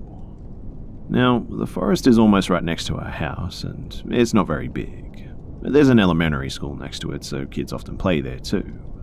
It was a quiet day, and probably the weekend, I think, so there wasn't really anyone around. Back then, they were making a proper jogging path circling around the forest, and I'm not sure why, but at the time the path was just pure mud and impossible to walk on. So I opted for the old and smaller path, which worked out better for me and my pictures anyway in terms of scenery.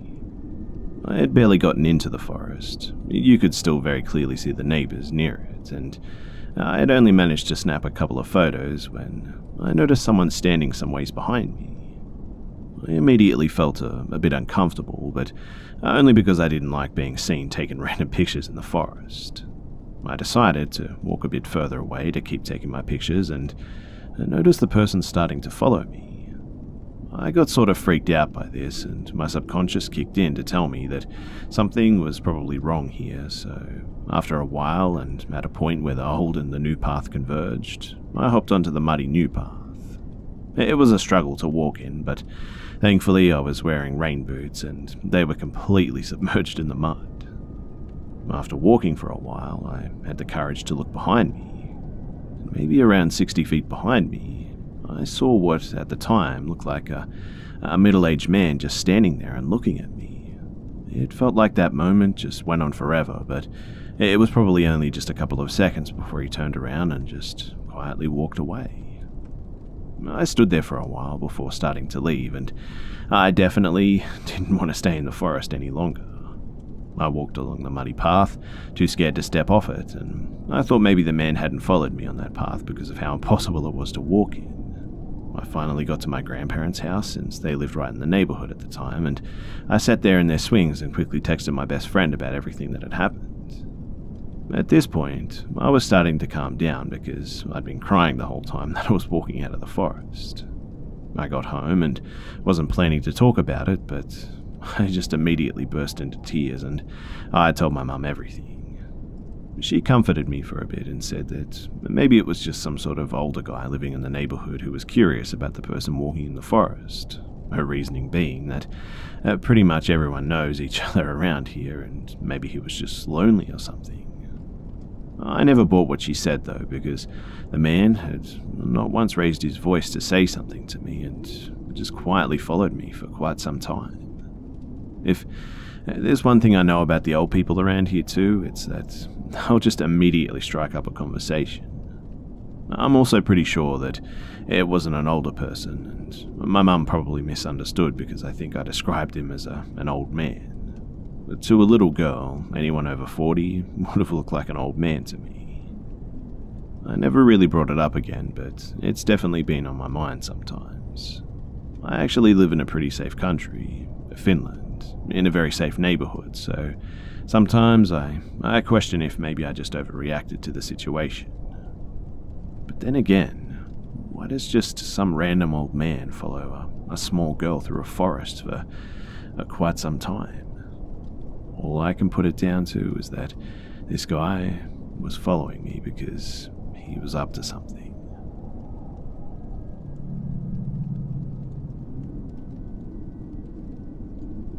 This happened last year in May, and at the time I was 15 years old and I was in the 10th grade at high school. My high school has an afternoon program for the 9th and 10th graders, and this meant that my classes started at 12 p.m. and I sometimes finished at 5 or 6 p.m, rarely at 7 p.m. too. For 3 days, on the 25th, the 26th and the 27th of May, I've been attending a convention, Eastern European Comic-Con, which was really far away from home and on the other side of the city. To get there from home, I had to use the subway, about 9 stations, and the bus about 6 stations. Because the first day of the convention was the 25th, a Friday, I went directly from my high school with my best friend Mary and stayed only 2 to 3 hours.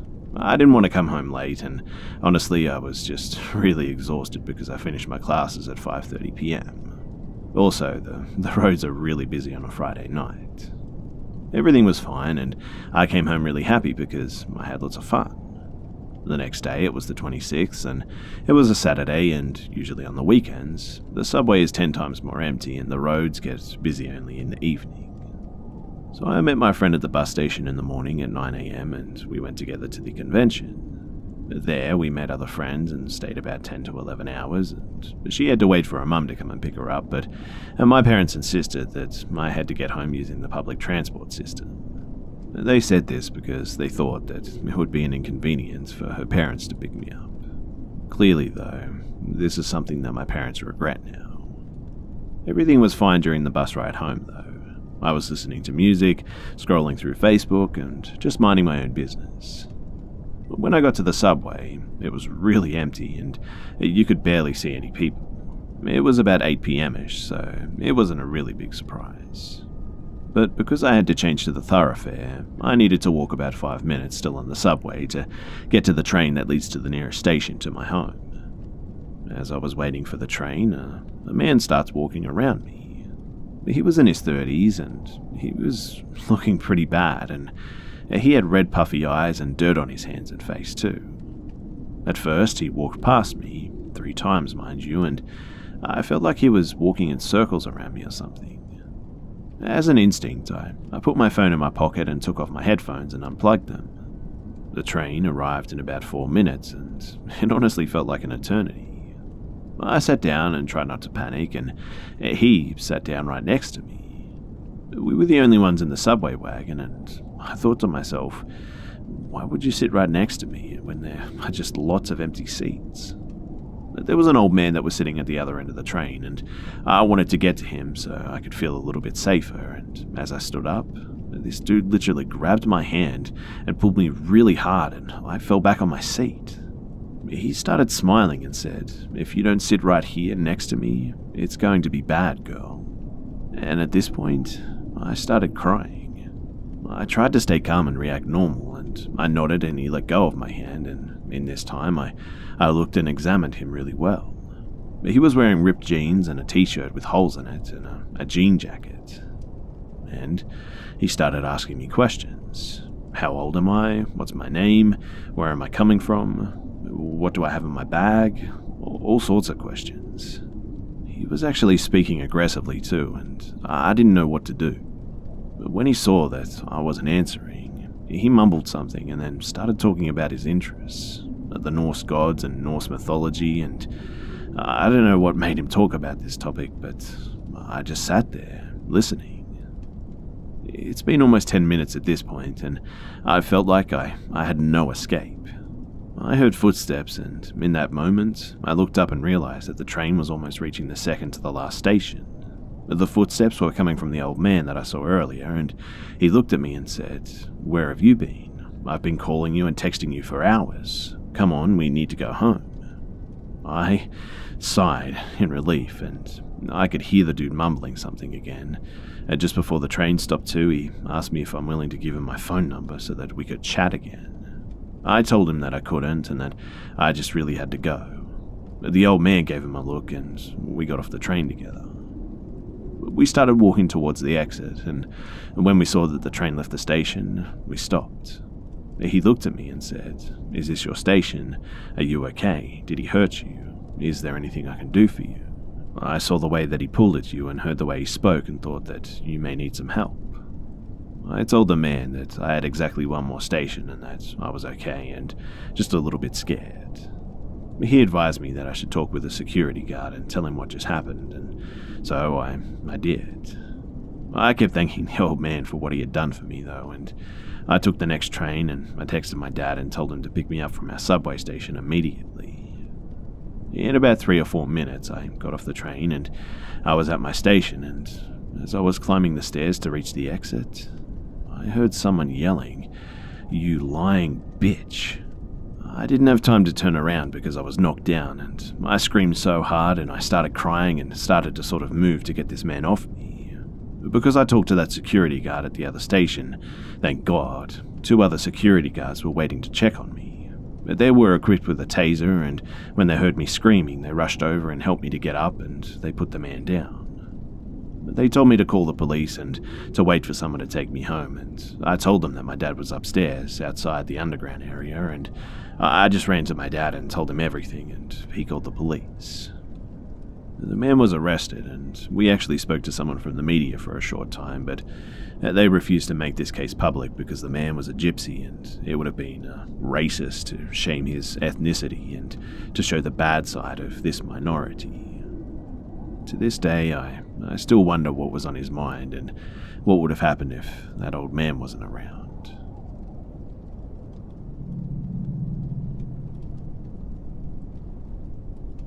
This experience still shakes me up to this day.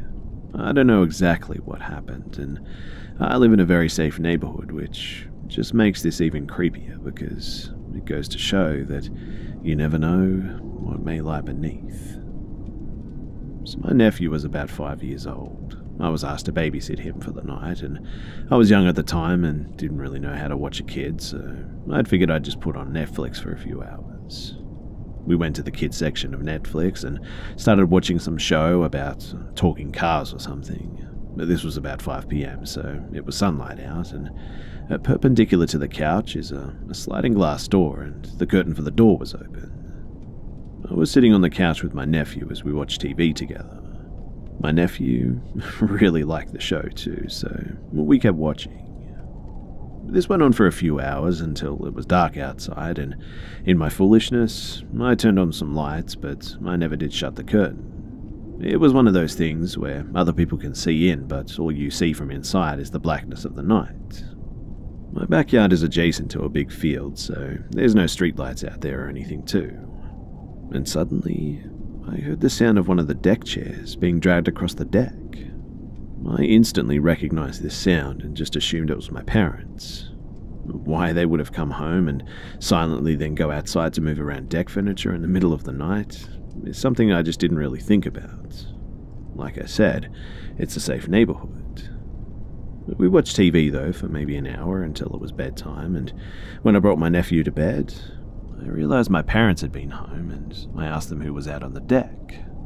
But they both denied ever going out on the deck, and that creeped me out a bit.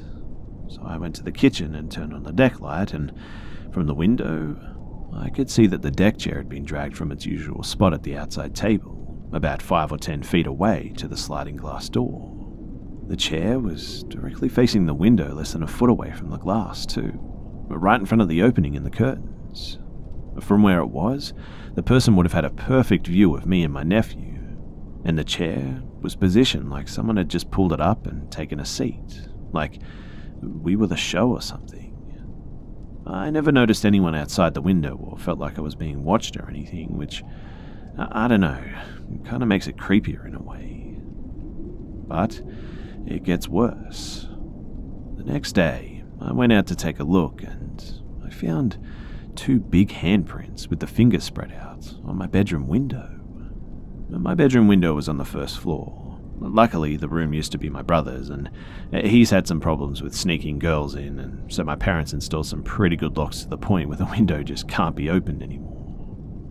To this day, I have no idea what happened. It's been several years with no other signs of Peeping Tom since then, but safe to say, the incident shook me to my core.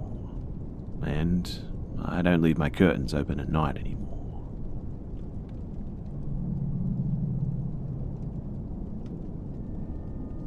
This happened years ago, and it still gives me the shivers when I think about it. I was actually in grade 8 at the time. So, it was late at night, and I was laying in bed just trying to sleep. It was summertime, and it was really hot outside, so I had my bedroom window open. My window had a screen on it so that no bugs could get in too. When, all of a sudden, I heard some faint banging up against the house below my window. It woke me out of my sleep, and I called out for my mum, whose bedroom was across the hall, and she came into my room and turned the light on. I said I heard something outside. She replied with something along the lines of, "Just go back to sleep, it was probably just the wind." So, I eventually fell asleep. The next morning I woke up like normal and carried on with my day, and a few hours later we were all going out as a family somewhere. I forget where we were going. And as we were walking out the door to our vehicle, my dad says, "Why is the ladder up against the house?" We all looked over and there was a ladder leaning up against my bedroom window. My mum started freaking out and ran to my room and looked at my window, and after inspecting my window she noticed that the window screen, it had been cut open as if someone had taken a knife to it. And then it clicked. Those noises that I heard the night before against the house was someone trying to take a freaking ladder to my window and cut my screen open. But they must have heard me wake up and call out to my mum or something and got scared and just ran off. But this incident, it gives me chills to this day because I often think, what if I didn't wake up? What if they got into my bedroom? What would have happened? Nothing like that's ever happened to me or my family before, so it really scared me and I didn't sleep for weeks. I kept my window shut and locked at all times, even if it was too hot. I have no idea who it was, and we haven't had any incidences since then. And my parents still live in the same house too, but it was really creepy nonetheless.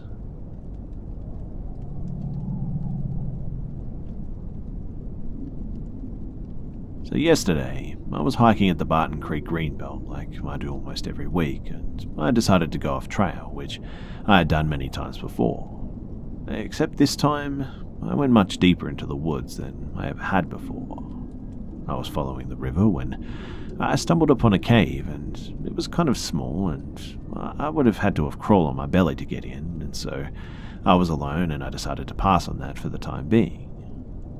Not long after, though, I found two more caves next to each other. These were much bigger, and I could see some sort of support beams not far inside. I approached the larger of the two and began to enter when suddenly I saw a pair of red eyes blink from the darkness. This threw me off, obviously, as I wasn't expecting to find anything in there, and I decided to just leave whatever was in there alone. But on my way back, I passed the cave again, and curiosity took hold of me, and I decided to enter once more to take a brief look. This time, I didn't see any eyes, so I figured the thing that was there before must have left. I went in a bit further, where I heard shuffling deeper in the cave. I froze trying to listen, and the shuffling seemed to be going away from me, and I started to back out when I heard just a blood-curdling scream. It came from the darkness, and I just bolted, not knowing what it was or what it would do to me, and upon researching later, I found that the scream that I had heard was actually similar to that of a supposed skinwalker scream that I found on YouTube. But could this be real or a prank? I don't know, but I'd like to hear your thoughts. I'll update you guys with pictures and a video when I go back with some friends.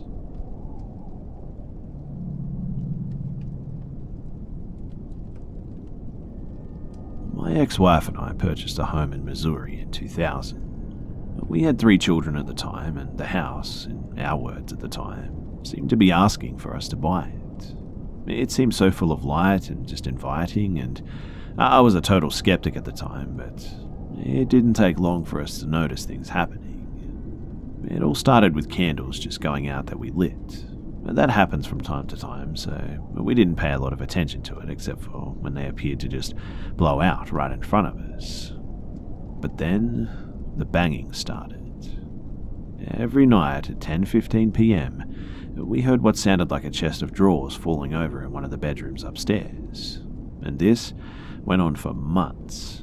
Then, in the master bedroom upstairs, we would occasionally hear what sounded like several kids running and playing, except all of the kids were either in school or downstairs at the time.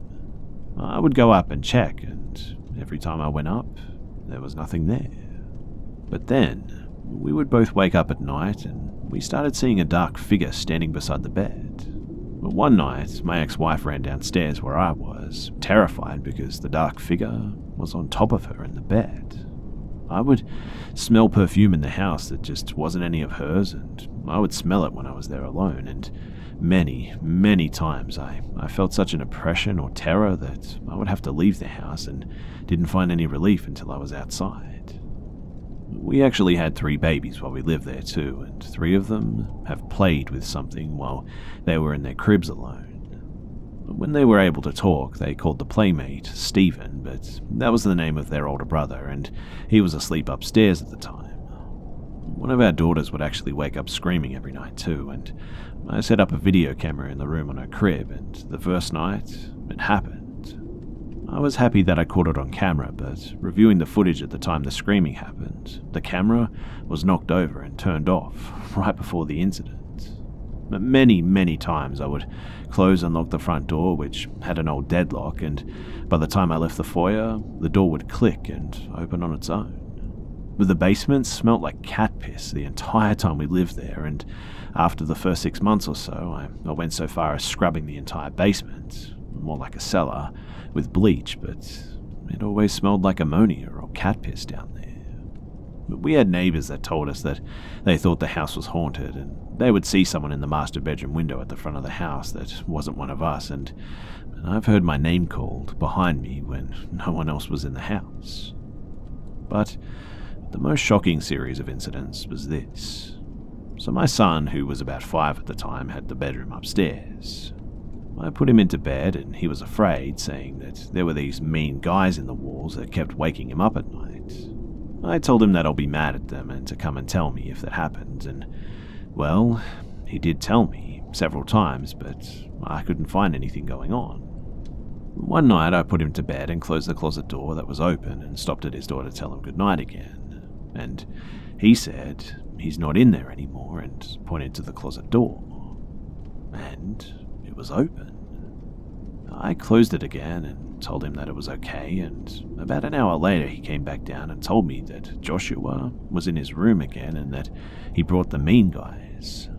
I walked him back upstairs and put him to bed and assured him that he would be okay, and about 15 minutes later I heard my son crying, so I started upstairs to check on him and found him lying on the stair landing. I asked him what was wrong, and he said, crying and shaking, "It's okay, they can have my room." And he slept with me that night. We moved from that house around 2007 or so, I think, and I had to go back a few times alone during the moving process, and I felt like I was an intruder and someone was pissed that I was there. I never stayed any longer than I had to, and I always left very quickly, and I'm really glad to not be living there anymore, but I've often wanted to contact the new owners and ask them if they'd had any experiences like we did. But there are many more experiences, mind you, that I could talk about, but I'll end with this one. While we were moving out, my wife had an antique vanity that I bought for her, and as we loaded it up, we noticed at the bottom of one of the legs the words "Help Me" was scratched or deeply gouged into it. And I can guarantee that was not there when I bought it, because I touched up the scratches when I brought it home.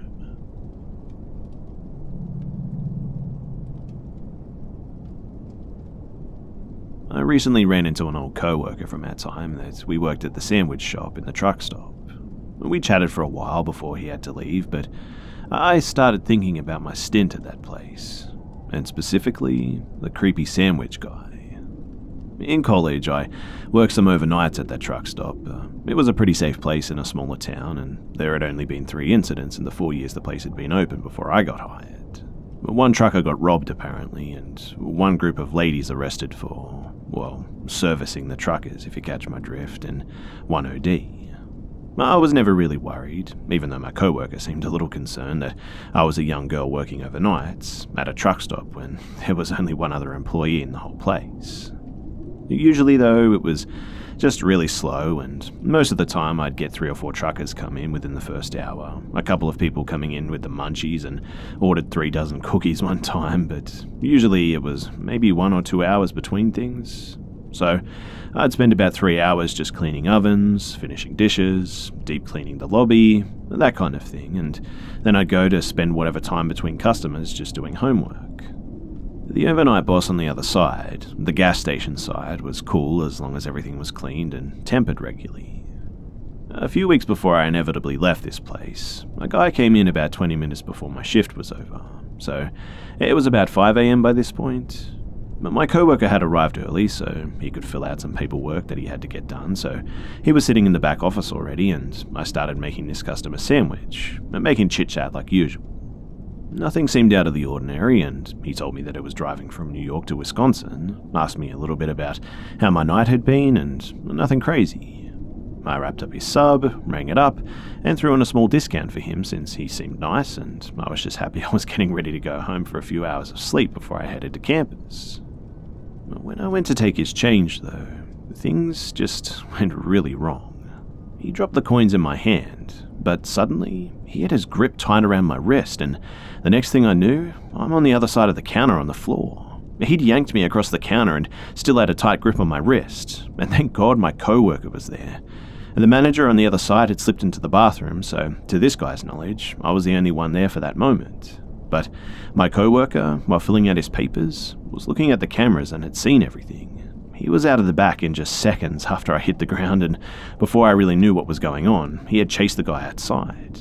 He didn't pursue him far, afraid that someone else was nearby who would come after me, so he ran back inside, locked the door to our side of the store, and shouted for the manager to call the police. The cops came, and they searched the area and watched the security videos, but nothing ever really came from it. The guy just disappeared, and I never heard anything about him. After that, though, I put in my 2 weeks' notice the following day after my nerves had calmed down, and I was switched around, so I worked during the day around my classes for my last few days. And they made it a policy that 2 people were to be working both sides of the truck stop on overnights from that point on. I still live about a half an hour from there, I think, and honestly, I haven't gone back since my last day, just because that memory is still in my mind, almost 8 years later.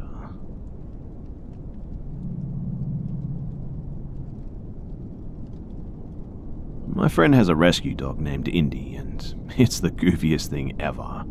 It never runs out of energy and would never hurt someone on purpose. A really good boy, but just way too much energy. He's a German Shepherd Red Heeler mix, and I've never seen him angry. And coming from my friend, the following story has scared me more than any other that I've heard. So she lived in an apartment next to a park, and she likes to walk at night because of insomnia.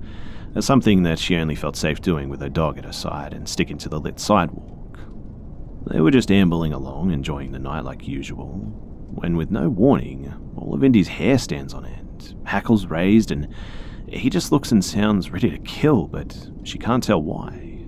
She's trying to calm him down when a movement catches her eye, and suddenly there's a guy just barreling through the park straight at them about 100 feet away.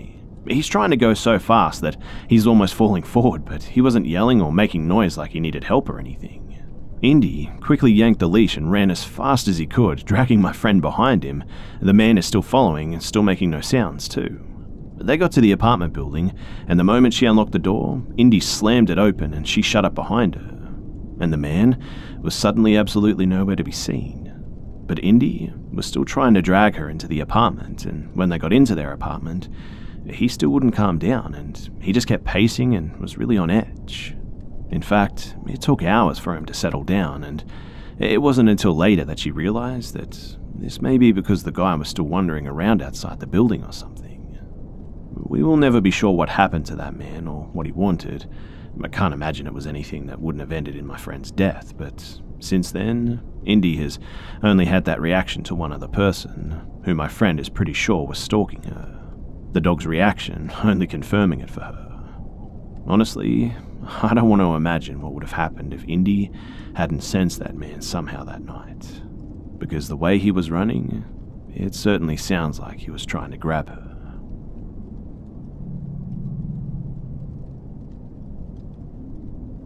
Two years ago, my SO and I found the perfect place to rent. It was a small tract of fabricated homes, and the neighbourhood was nice. It was quiet, which for two college seniors wanting out of the noisy dorms was honestly just heaven. Now, because this was in Arizona, and it was prefab houses, most of the folks that lived in our neighbourhood were 60 or older, save a few. To our left, Sandra and David, an awesome couple in their early 60s, were both retired postal workers. They spent summers in Maine and winters here. To our right, Carol, a 40-something who supposedly owned her own home business. She actually looked like she perpetually was sucking a lemon, and she was just always a little bit off. At first, she would occasionally join my SO for a smoke on the porch, or if we barbecued with Dave or Sandy, we would invite her over. To say that she was awkward too was putting it lightly. We suspected, in fact, that maybe she was on the spectrum or something. We'd just be eating, and she would describe how her mother died a slow, agonizing death when a tumor in her throat burst. Or there was this time where she described in great detail her latest yeast infection. I kid you not. Anyway, sometimes I would work out on my porch, and I had a small bench with a bar and some weights and whatnot, and one day I'm lifting when I almost dropped the bar on my neck, because leaning over me was Carol. She then mumbled, "I could have snapped your neck like a twig." And I sat up and I said, "Pardon?" And she said, "I said you could have really hurt yourself." I doubted at the time what I had heard, chalking it up to not hearing her correctly, but she had this really sinister smirk on her face. After that, I just tried my best to ignore her. However, I had told my SO my suspicions that maybe old Carol was a bit insane. I come home from class one evening and my SO and Carol are on the porch. I went inside because I was coming down with something, and honestly, I just wanted to go to bed. So my SO comes in and tells me that she's going to a job. She works nights at a dispatcher for the campus police. I'm completely out of it though, so she kisses me goodnight, says that she'll lock up the house and will see me in the morning. Around 1 a.m, I wake up covered in sweat and I go to get a glass of water and drink it down. I see my SO, or who I assume is my SO, on the couch, and I'm so out of it that I just crawl back into bed and fall asleep. The next morning I wake up and my SO comes to the door telling me that work was just crazy. I say to her, "Wait, you weren't at work. You were here, right?" She looks at me funny and I immediately get a sick feeling in my gut. A fever or no fever, I know that I saw someone on that couch that night. My SO writes it off as just a fever dream and the house was locked up and whatnot. I forget about it and life goes on, graduation is approaching, and things with my side of the family, well specifically my egg donor, go badly. A long story. SO was offered a job back in her home state of NYC, so we give notice to our landlord and we let Sandy and Dave know, and one night we tell Carol too. She blinks at us and then gets up and heads over to her house, not saying a word, and we just brush it off as just weird Carol again. That night, we're asleep when I hear creaking coming from the living area.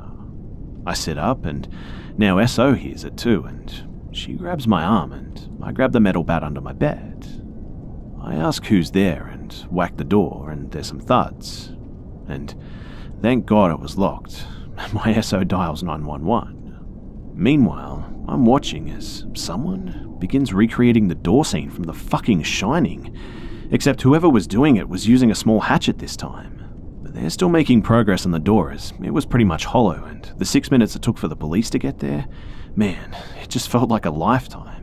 I can now see the hatchet's tip in the door, and suddenly we hear the cops tell someone to put their weapon down. I had no idea who it was until we were let out of the place, and on the couch in cuffs is Carol. We learned after that she had apparently been in and out of jail for a long time, and supposedly she just went cuckoo for Cocoa Puffs from long-term use of meth. She was arrested and charged with breaking and entering and destruction of property, and they tried to get her on attempted assault, but she made a plea deal that included some kind of psychiatric treatment or something. Now, I never could prove that she was in my place that day that I was sick, but I'm sure that it was her. And as we were moving, I was messing around with our storage space, and there was a really small crawl space under the home. But we had never used it, and honestly, I pretty much forgot about it. Curious, I crawled around underneath the house and saw that if you kicked hard enough, you could get to the screen that led to the outside of it easily. And who knows just how many times she might have been in our place or under the house listening to us or something.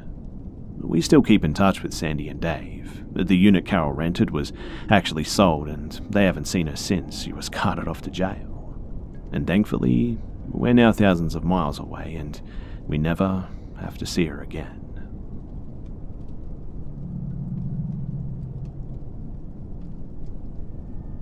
So there was this guy in my high school that was actually a really funny dude. Pretty popular, and almost everyone got along with. He didn't bully anyone that I can recall anyway, and it was impossible not to laugh when he was around.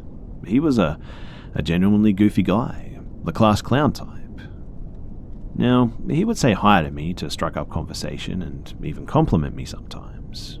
And being an awkward teenage girl in an extremely cringeworthy emo phase, I was pretty flattered.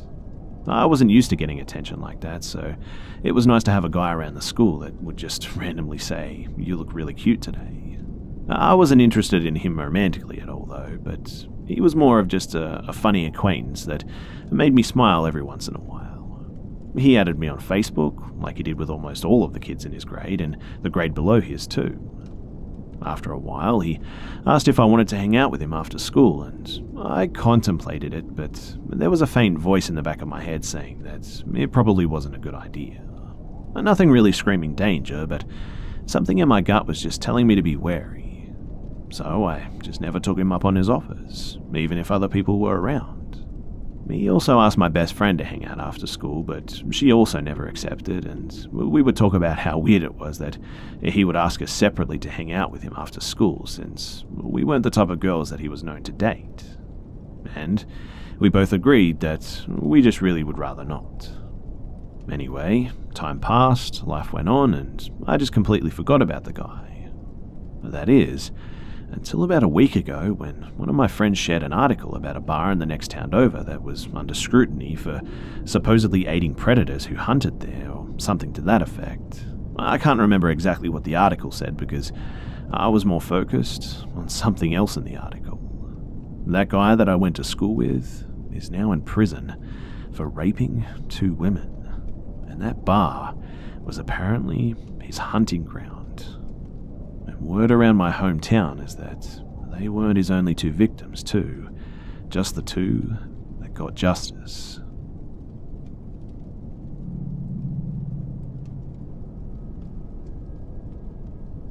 I work at a performing arts theatre.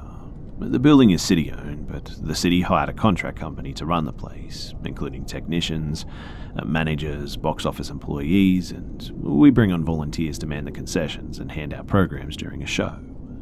It's a small 500-seat theatre, flanked on either side by the community centre and public library. And because of this, it's a very community-orientated theatre, with around 80% of our clients returning annually to put their shows on.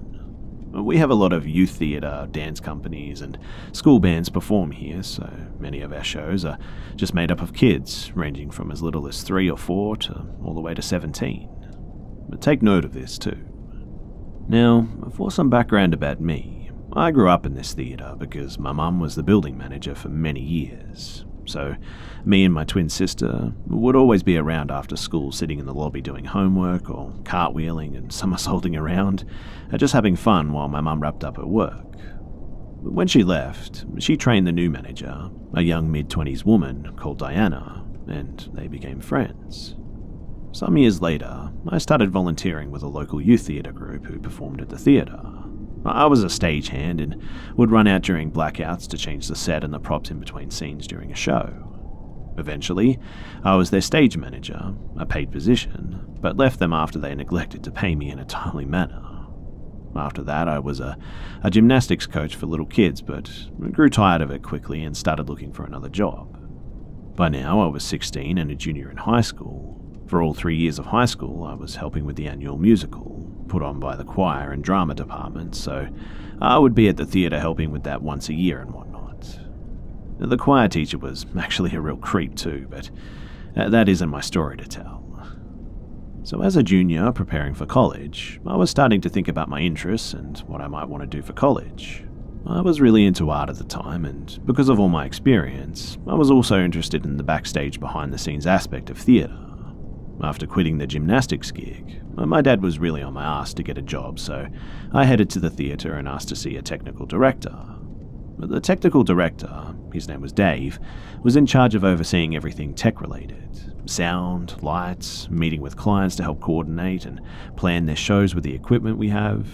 Like I said, it's a small theatre, so there are only 3 technicians on staff. The sound guy, Mark, the lighting woman, Sarah, and Dave, who was a lighting guy but knew everything about everything to be the director. So anyway, I go in to talk to Dave about a possible job. Now, I grew up in this theatre. My mum hired these guys when she was actually the manager of the theatre, and they all knew who I was, both from when I was little and when I would come in with the theatre group in my high school for shows.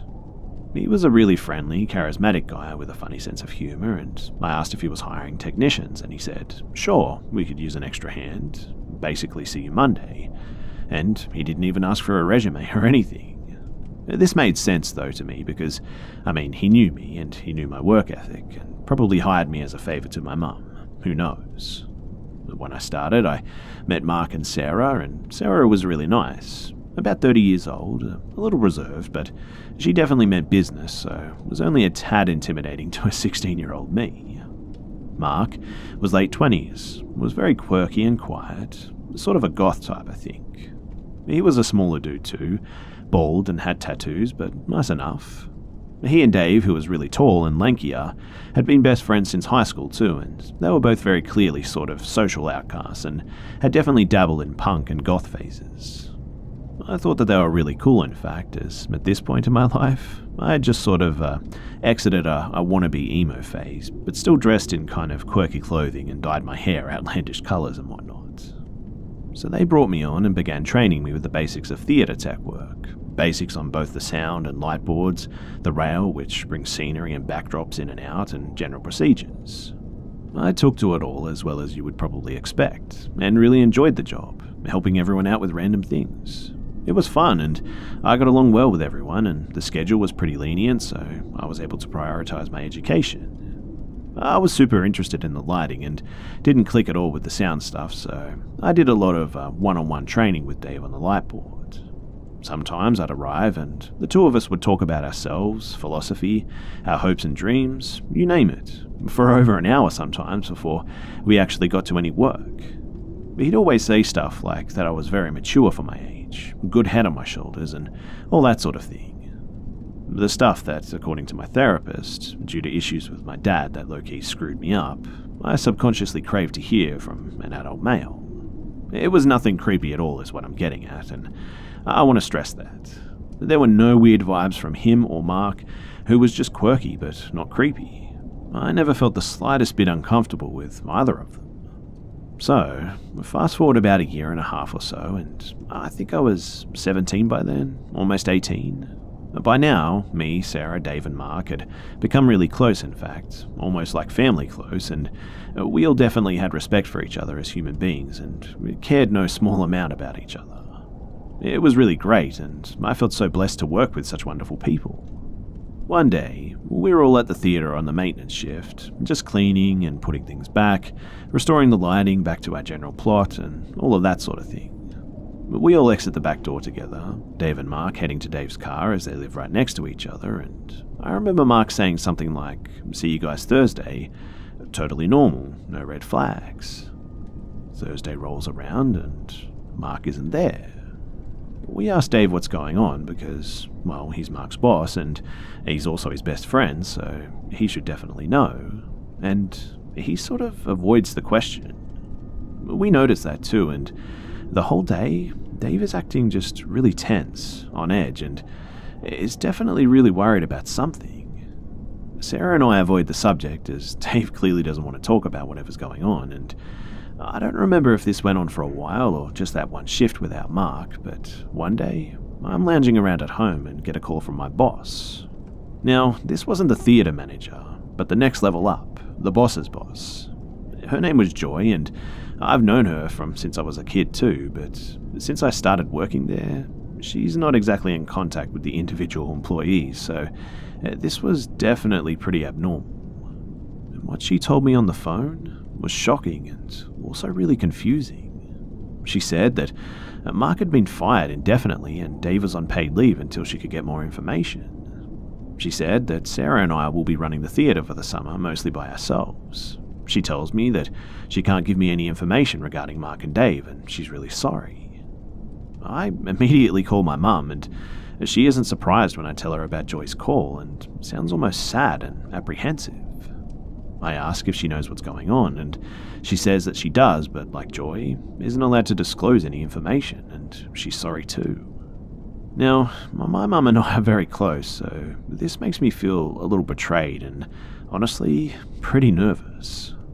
When I get to work for the next shift too, the atmosphere is just heavy as anything, and Sarah and I, who were close enough, weren't as bonded as we both were with Mark and Dave, talk amongst ourselves about what's going on, and we honestly can't figure it out. We work like this through the entire summer too, totally clueless, and while this experience has made us closer, we were both worried about our friends, unable to obtain any information and strongly advised against contacting either of them. By the end of the summer, we settled on a tentative explanation, like perhaps Mark stole some of the theatre's equipment and Dave knew about it or something. That would explain Mark's immediate termination and less abrupt leave that Dave was put on. We didn't want to believe it, but it was the only thing that seemed to make sense. Finally, after being left in the dark for months, Diana comes into the booth and says that she needs to talk to us about Mark and Dave. And because she and my mum are friends, I'm pretty close with her too, and the look she gives me when she sees me is one of pity, and she's clearly very disturbed. And then she sits down and tells us what happened. At the beginning of summer, the police were aware of somebody in the town downloading child pornography. They tracked down the computer it was downloaded to, and it was Mark's computer. After thoroughly examining his hard drives too, they unearthed dozens of videos that seemed to have been filmed in our theatre. The videos were taken from the corner of the catwalks, a stretch of platform above the front of the stage that holds our front of house lights. To get there, you go up into this alcove room, climb up a ladder to a platform, and then up another ladder. It's so dark up there with the lights out that it's pretty much impossible to see the top clearly when you're in the alcove room on the side of the stage. This means that if no one is looking, someone could potentially stand up there, very still and quiet, and not be noticed at all. Many theatre and dance companies use the alcove for quick changes, when they need to change their costume really quickly in order to get back out on stage fast, and wouldn't have time to run all the way back to the dressing rooms and whatnot. And the videos depicted young girls from one of our local return-every-year dance companies, dressing and undressing, though one of them got totally naked apparently. The girls range from maybe 10 to 18, and in order to verify any identity so that parents and dance company would be contacted, the police had Diana watch every single one of those videos. At this point, as she was telling Sarah and I the story, she looked visibly sick, and I was just in shock and I was nauseous. But she continues. In one of the videos, you can see the arm of a person holding the camera. Diana identified the arm as Dave's due to his distinctive tattoo. And so what ended up happening is that Mark was automatically fired because, well, downloading child pornography is a felony. However, filming girls dressing and undressing, apparently, while creepy and disturbing, is technically not a felony, so they put Dave on leave pending more investigation. He was eventually also fired, and amidst the child pornography and the videos from the theatre, the police also found many homemade videos involving Dave and his girlfriend, and Mark, doing some allegedly really disgusting stuff. But no one's been willing to elaborate on this, and I'm not exactly sure, and I don't even know if I really want to know. But after hearing all of this, I am definitely not okay. I'm shocked, and I feel sick, and I feel betrayed. I love these men like family, and they honestly had my complete trust. I admired them. I was a child. I couldn't help wondering over and over again in the months to come what the real reason Dave hired me was too. Everyone who knows the story too tells me not to think about it, that it probably really was a favour to my mum, but I was a child, same as those girls, and, well, neither did anything creepy to me. I can't help getting sick just thinking about if they had thought about it. Now, you may be wondering how these two creeps got hired in the first place, right? For both of them, this was actually their first offence. And my company does all the appropriate background checks and all that, but since neither of them had a record of anything, their checks actually came back clean and they were both hired. In the aftermath, Sarah and I stuck together, and she was eventually promoted to Dave's position as technical director and production manager, and I took her position as the lighting technician, after a solid stressful crash course and sort of being thrown into it, sink or swim style, since my training had never been prioritised. We hired a few temporary sound guys to keep us going, and we now have two fairly permanent sound guys who are both really great. Sarah and I are actually really close now too. I mean, after going through something like that with someone and working together with them to save an entire theatre, you get to be pretty good friends. Our sound guys know the gist of the story too, and give both Sarah and I the respect that we earned through that. I still love the job, and in a strange way, I guess Sarah and I kind of benefited from the situation in the end. Dave and Mark were in court for almost a year, and eventually, they both got sentenced with prison time, but now, 2.5 or so years later, both of them are out. And not long ago, Diana told us that she actually ran into Dave, pulled up next to him in a gas station parking lot. She apparently froze up, and when she could breathe again, just left immediately. She says that he no longer drives his distinctive old truck, so I have no idea who to look for to avoid. No one has seen Mark though, and I'm terrified of running into one of them, to be honest, to the point where I don't care to go to my favourite coffee shop in town because I know that they both frequented it. Megan's actually lists their address as the same, so I just try to avoid that street that they live on at all costs. I honestly don't know what I'd do if I encountered one of them, and if I would just get angry or punch one of them, run away from them, or just freeze in shock. But I sure do hope that I never see Dave and Mark ever again.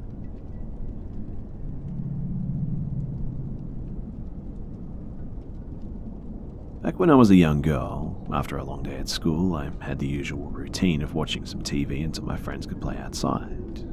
One day, as I was watching TV, I grabbed for the remote to change the channel, but it was not where I left it. I was the only one home, so I knew something else must have moved it. And after that, the remote, as well as other objects, just began to relocate on a regular basis. And my parents actually started to blame me. I tried to tell them several times about how the remote was being hidden as if it was some child playing a game with me or something, but they figured that I was just wanting attention. Since our house was known as the yelling house on our block due to how much my parents fought, my parents figured that this was simply my way of acting out because everyone knew my home life was troubled. But this all changed when my dad was watching a movie late one night in the living room by himself. So he had all the lights off in the house, and when he reached for the remote in the low light conditions, he found that it had vanished too.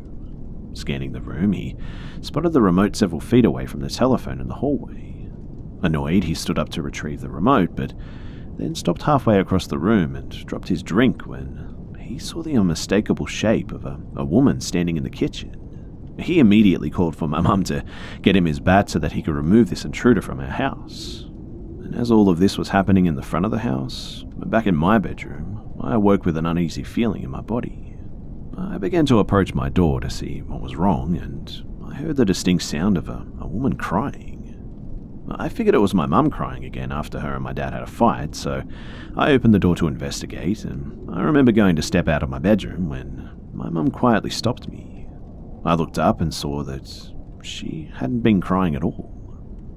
Well, we stood together in the silence as my father, baseball bat in hand, stalked towards this crazy lady who had broken into our house.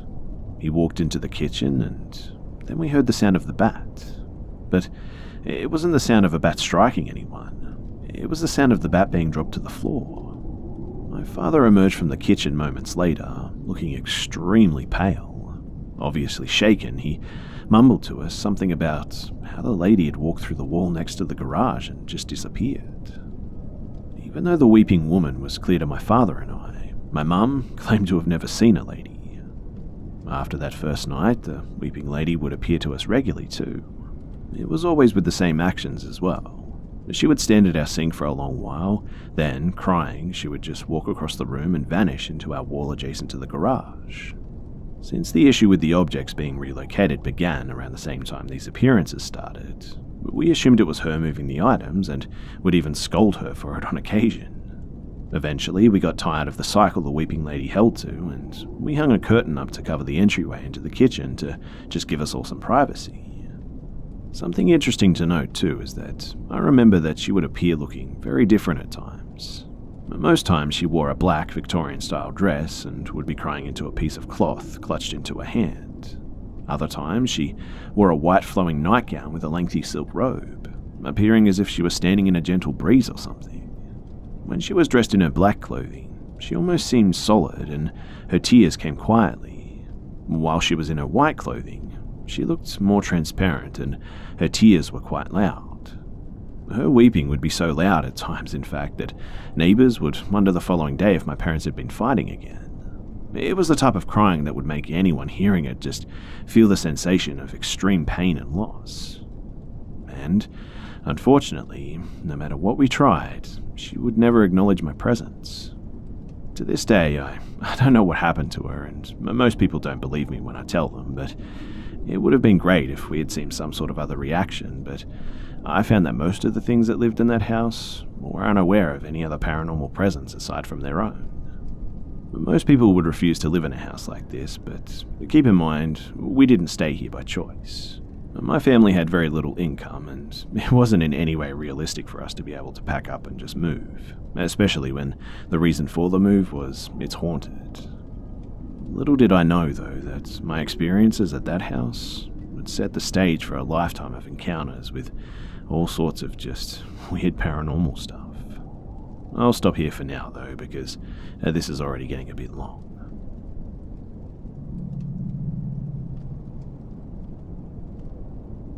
I rent a small house with my partner, and it actually used to be a family cottage in my landlord's family that he converted to a regular rental home. We've lived here for about 2 years, I think now, with our 2 adult cats too. And since we moved in, a few minor things have happened. So it started as a sound or two coming from upstairs when no one else was in the house. The cats were on the couch or downstairs with us, and sometimes it was footsteps, twice it was scratches against the floor, and it happened maybe 4 or 5 times. But recently, things have just gotten a little bit worse. So, both of us have actually been touched by something. My partner and I have both felt something brush our ankles, like an affectionate cat, but both cats were asleep on the bed. Whatever it is, it seems to concentrate on me more than my partner too. Once, it gently grabbed my elbow. It's brushed up against me on 2 additional occasions, once in the bedroom and once while I was cooking. Recently too, I've been experiencing these really weird hallucination kind of things. Kind of like when you're in that pre-sleep stage or just about to head off to sleep. These visions are kind of in a pre-conscious state, if you catch my drift. This has never happened to me before, mind you, and I believe that whatever it is has showed its face through these things. It's always pale, and it has an unsettling smile, and it looks vaguely human, but not quite. Last week, one of the rosaries on my bedpost broke, and yesterday morning, it threw a shoe off the radiator while it was warming. And that was the first time that I've seen something physical like that. Then, last night, it jabbed me in the ribs really hard while I was washing dishes, and it growled at me on the stairs going up to the bedroom. This morning, it knocked 3 times, like knuckles on wood, and it was so loud that it actually woke me up. Now, I've seen and heard things before, and I'm open to knowing what's around me, but I don't communicate with this thing. This thing clearly wants my acknowledgement too, but given its level of perseverance, I'm not inclined to give it what it wants. Also, I was lying awake next to my partner 2 nights ago, and she kept mumbling in her sleep. At one point, the mumbling stopped, and she just tapped my hand with her finger, and a while later she was talking in her sleep again, and I couldn't exactly hear what she said. I woke her up though, and she told me that she was seeing things in her sleep. She said that she tapped me because she couldn't move and felt like she was being held in place.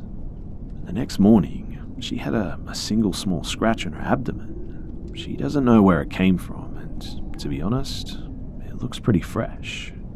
I don't know what to do, and if you guys have any suggestions, I'm all ears.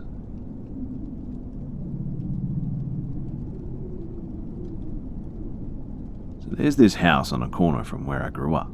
This house first came on my radar after my parents had divorced when I was around 9 years old. My dad would pick my brother and I up every weekend and drop us off on Sunday nights. And one Sunday night, he made a comment as we passed by the house that every time I drive by that house, it looks exactly the same. I was confused, and we had pretty much passed it before I could take a look, but he explained that the curtains are in the same spot, the porch light is always on, and nobody is ever in the driveway. That next weekend, we actually drove past the house, and for the first time, I saw it. Ordinary-looking 90s single-story home, the curtains were open on the only front window, porch light was on. So, for years, as I grew up and my dad took us back to my mum's, I would always check the house to see if there was ever something different. Fast forward to me turning 16 and acquiring a license, and it was an amazing time, and I drove my car everywhere as first-time drivers do, and feeling nostalgic, I drove back to our old house where my mum and my brother and I lived. The divorce really impacted me too, and I wanted to see our old house where we were once a family. I also wanted to see where my dad picked us up and dropped us off.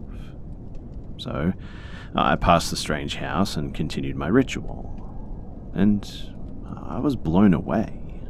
After all these years, it was still exactly the same.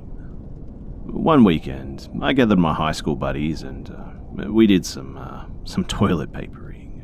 I told my friends about the weird house, and we went and toilet papered it too. This is the first time that I got to look at it up close too. At first glance through the window, you could see a cross on the wall and a dark green sofa and a grandfather clock. We toilet papered it until a car passed by the main road, and then we just split. I went back with one of my friends who toilet papered it with me, and the TP was pretty much gone by this point. But the house still looked the same though. No car and no TP. So, someone definitely lives there, or the neighbors cleaned it up or something. Fast forward to my 20s, and I started dating a girl who I grew up with. On my commute to her place is this house too, and it's still exactly the same. So, I pull over and I do something incredibly stupid. I get out of my car and I walk up to the house and ring the doorbell. I figured I could tell them how their house has been an ongoing joke with my dad and my friends, and I wanted to just clear the air with them. Across the street, I hear a door shut, and I turn around. The neighbor across the street beelines towards me and meets me at the porch of this strange house and says, "Can I help you?" Confused, I explained to him the story, and he seemed to be looking around funny at me and at the house and at his surroundings, as if he wasn't even really listening to me. He seemed like a rough blue-collar kind of guy and reeked of booze, and he said, "Well, nobody's home." That's literally all he said to me too, and then he just walked back to his house or driveway, got in his red pickup and just drove off. At my girlfriend's, I told her the story of the house and about the guy, and even she thought it was pretty odd. My girlfriend and I did the deed, and I left her place at 3 a.m. exhausted, and I rolled the windows down and blasted some red hot chili peppers, as one does in their 20s, and I noticed a car behind me, and we were entering a residential area, so I turned down the music, and it's a red truck. And my heart skips a beat, and I make some weird turns, and it was definitely following me. So I jump on the freeway, and eventually I lose him. I swore never to go anywhere near that house ever again, but I was angry and I had questions. So I gathered my buddy from high school and we stalked the crap out of it for hours, and we started Saturday at 3 p.m. and around 9 p.m. that guy in the red truck just walks across the street, unlocks the front door of the strange house, sits on the dark green couch and stared at the window as he seemed to be talking or something. He then disappears into the house, the garage door opens minutes later, and he walks out of the house with more people than he walked in with, and they get into a car parked on the street and drive away. The neighbor guy then locks up the house and goes across the street into his house, and that was pretty much it. But I had so many questions, like, was this a halfway house? A brothel? I wasn't sure. The house still looks the same from the looks of Google Images, and I still have no closure, and it just really bothers me because it feels strange, like there's something going on in that house. Anyway, there's definitely human trafficking here, and this is a state near the border. It's about 40 or 50 miles away from the border, I'd say. However, I don't feel like this theory carries much weight. The people who walked out with the neighbor were all adult white men, and they all seemed pretty geeky, almost dad-like. I'd like to suspect that this was possibly a place for some sort of AA meetings, or possibly some sort of group or business being operated out of a home or something. Maybe that's why the neighbor was so unpleasant, as he wanted to keep it low-key to possibly avoid legally running a business or something, for reasons such as taxes, licenses, regulations, and so on. But the whole place just has this really eerie vibe about it. What are your thoughts? Oh, and P.S., as far as the toilet papering goes, I was a teenager, and I think we all do some pretty stupid and pretty awkward things in high school, right?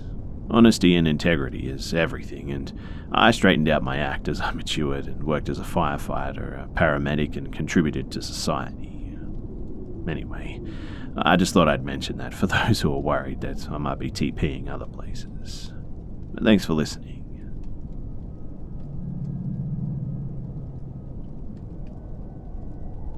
I used to be in foster care, and I went to this program that helped foster youth with employment and GEDs and whatnot. I normally took the bus to go to my customer service class, but missed it by a few minutes, so I decided to walk, and I'd done it before with no complications, so I didn't think it was a big deal. As I was walking, I noticed a young man walking down the street across from me, staring at me as he made his way down the sidewalk. He even turned his head to watch me as I passed him, so I was feeling a little bit creeped out at this point. Anyway, I started to walk faster because I was starting to feel really uneasy, and the building was about an hour or so away, and I thought that he would just continue walking, but he actually crossed the street to walk on my side of the sidewalk and started following me. I decided to call my boyfriend at the time, so I would have someone on the phone with me, but he wasn't able to answer. I kept walking, hoping that he would eventually just go away and leave me alone, but man, was I wrong. I had to stop at a red light, and by this time, the man had caught up with me, and he forcefully and aggressively grabbed my rear. I don't remember exactly what he said, but it was something along the lines of, "Hey baby girl, how you doing?" I felt like I wanted to throw up, and I remember getting really angry and spinning around to face him, and I said, "Don't ever touch me again, you creep." The light turned green, and I basically started jogging away from this weirdo, and he just kept following me.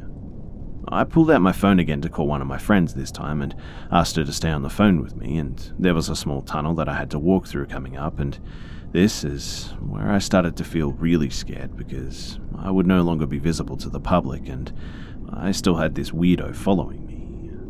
And after I exited the tunnel, the guy practically ran up behind me and pinned me against the wall, rubbing himself against my butt. I remember screaming at the top of my lungs for him to let me go and squirming around like a fish out of water before he finally released me and just threw his hands up in defeat before walking away. My friend was on the phone the whole time this happened, and I informed her that I was going to call the police. As they were questioning me, they informed me that they had had the same incident reports from multiple different women describing the same man.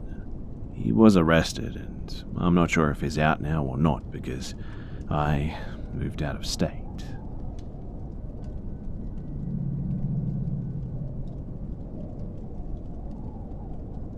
So I had been around 9 to 10 years when this happened. In October of 2006, a mother of 2 kids that I went to school with, she'd gone missing on one of the bike paths that ran through our town. Initially, the police had suspected that it was her husband, but they ended up finding her body a few yards off the bike path, and everything was consistent with 3 murders that had occurred in the 90s on a bike path in a town 15 minutes from mine. But they had arrested a man for those murders without conclusive evidence, but they believed that they got the guy. Anyways, my story happened about 3 weeks before this woman went missing. So my dad and I were walking on the same bike path that goes through my town, behind our school, and it was only 5 minutes from my old house. We always came walking up here with our golden retriever named Aspen. Off of this bike path was a hill, and sometimes we would go down it and walk along the woods towards a meadow. So my dad decided that he was going to take my dog down it so she could run down it a few times, because she likes doing it, and it would give her some cardio. Anyways, my dad went down the hill, and for whatever reason, I decided to just stay up there. So I'm standing there for a few minutes, just looking around, when a man with a German Shepherd walks up to me.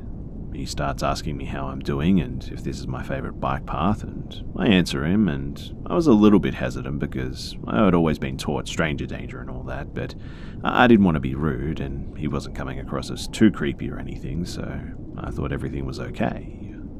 But while he was talking to me, 2 women walk by us, and he asks if they're my parents.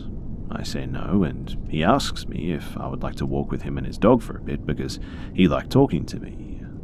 I started getting pretty nervous about this, and I said no, obviously, and he just kept insisting that I come with him. Finally, my 10-year-old head was like, this is enough, and I started screaming bloody murder for my dad, and he runs up with my dog while this guy gives my dad a quick look as he's getting to the top of the hill and starts running away with his dog.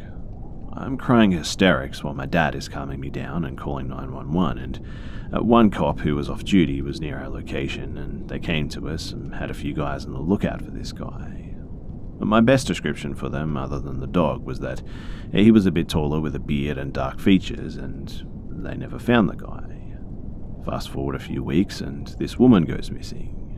But they end up finding her, get a bunch of DNA evidence, find this guy that lives in a few towns away, and match his DNA with the murders from the 90s, and yep, it's the same guy. He killed this woman and those other women, and he just lived an average life with a wife and kids and everything. No one ever suspected him of doing it, and the guy that they had arrested in the 90s was released and given tons of compensation. When they released the guy's face on TV, you can probably guess who it was, right? None other than the creep who tried to take me on that bike path. It made both my dad and I sick when we saw his picture, and we still talk about it from time to this day.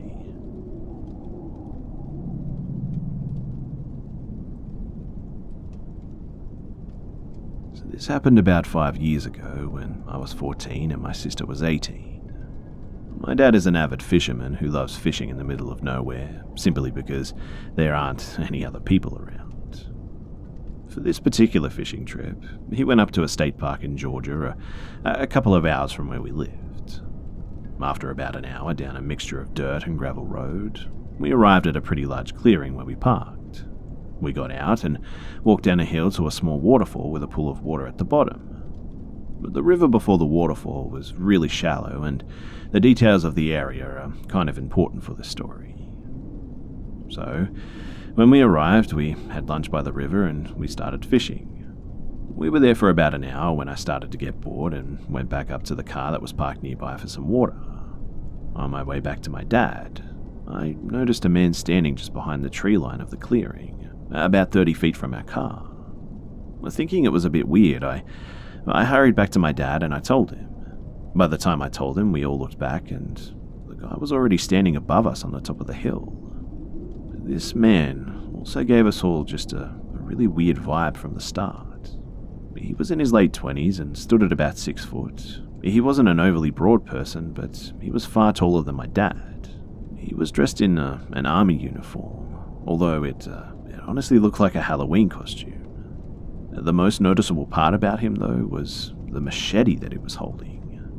My dad, remaining calm, started to strike up a conversation with him and asked if he was fishing here too. But the man just stared at us for about a minute before answering that he was waiting for his friends to come by in a boat so that he could pick them up. Now, mind you, he had no car with him, no trailer, and he was at the base of a waterfall, which all obviously raised suspicions for us. My dad at this point was obviously very concerned, even though he kept very calm, and while chatting to the guy just about arbitrary things, he was slowly packing up all of our stuff and putting himself between the man and his children. The man didn't actually respond much and just kind of stood there, really twitchy and restless. In about 20 minutes, too, my dad managed to move us slowly up the hill and back to our car. When we started making motions to leave, however, the man started getting aggressive. He suddenly started talking about his time in the military and how his high school sweetheart left him for another person. His eyes got really wild after mentioning his ex-girlfriend, and he turned his attention to my sister. He started yelling about how women were awful and would always be unworthy of a man's attention, all while leering at my sister and stabbing the ground repeatedly with his machete. At this point, my dad decided that we needed to go and motioned for my sister and I to just get in the car before he followed and locked the doors. We got out of there in a hurry as the guy just watched us leave before going back into the trees. This guy has actually become a bit of a joke in our family as we dubbed him Machete Man, but that experience, it will always stick with me. My dad admits too that was the one time where he truly wished he had a gun because his only weapon at the time was a pair of measly scissors.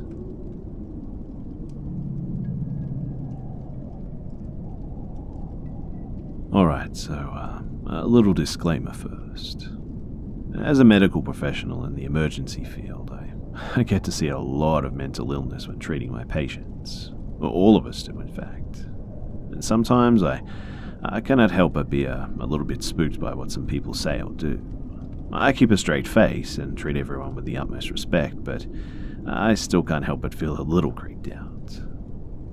This happened approximately 1 year ago. My partner and I respond to a residence for a child not acting right. Entering this family's home, this approximately 7-year-old boy was sitting on the couch in no obvious distress. He was looking around, acting normally, talking with his family. The boy's mother states that the boy has been seeing and talking to his recently deceased grandfather, and that she would like for him to be taken to the hospital since these happenings are not getting any better. Naturally, I lead the boy and his mother out to the ambulance, and we all sit on the back so that I can get a full set of vital signs. But for those interested, all vital signs were normal, including blood sugar and temperature and everything. As I'm taking the boy's vital signs and asking him questions, he takes his eyes off me and looks towards the back windows.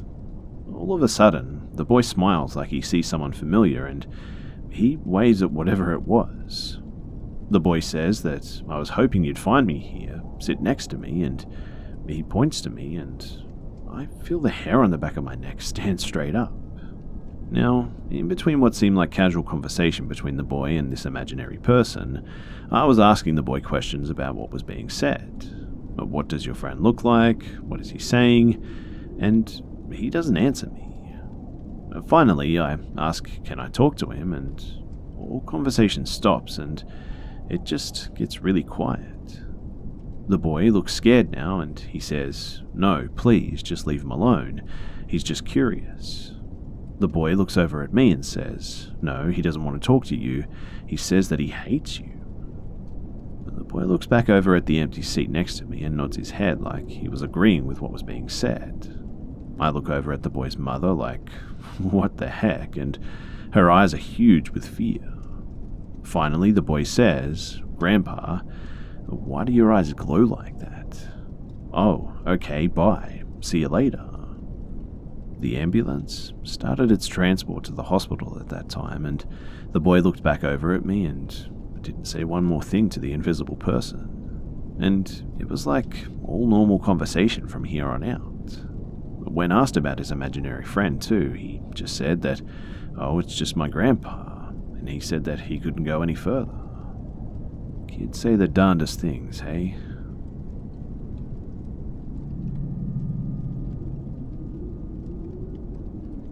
Back in the day, I worked long shifts in which we would rotate through different dorm rooms every day if needed. Some days we were able to sleep, and some days there would be no sleep at all. During this event, I had not been able to sleep for at least 2 days in a row, and finally, after a long day, I made my way up the stairs to the dorm room. There were 5 dorm rooms in the area, all complete with a twin bed, bedside table, and closet. The closest 4 were always used before the last one located way in the back of the old building. Unfortunately for me, I was staff member number 5 that night, and also the last one person to get a room. I entered the room though and closed the door and hopped on the creaky old bed, and sleep happened immediately. All of a sudden though, I woke up in the middle of the night at some stage.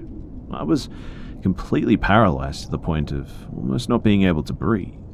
My head was facing towards the old wooden door entering the room, and the door started to creak open very slowly.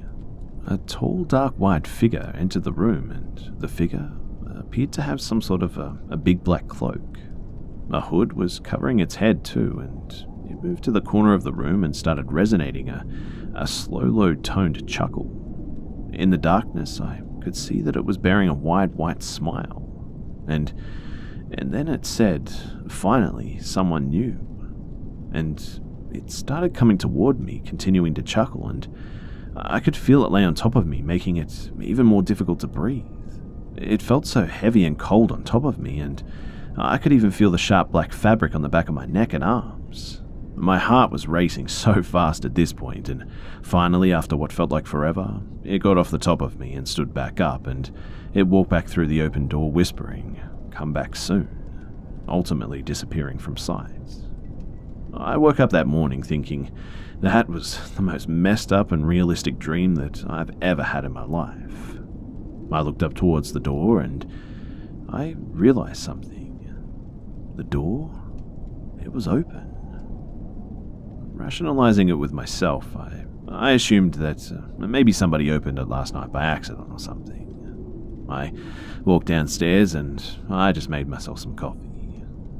One of the other employees made their way into the kitchen and sat down at the table, and I told her about my crazy nightmare or sleep paralysis episode or whatever the heck it was, and as I progressed through my story, the look on her face became just more and more concerned.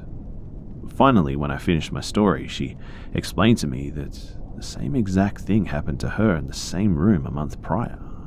She described the dark figure perfectly, from the black cloak with the hood to the wide white Cheshire-ish smile.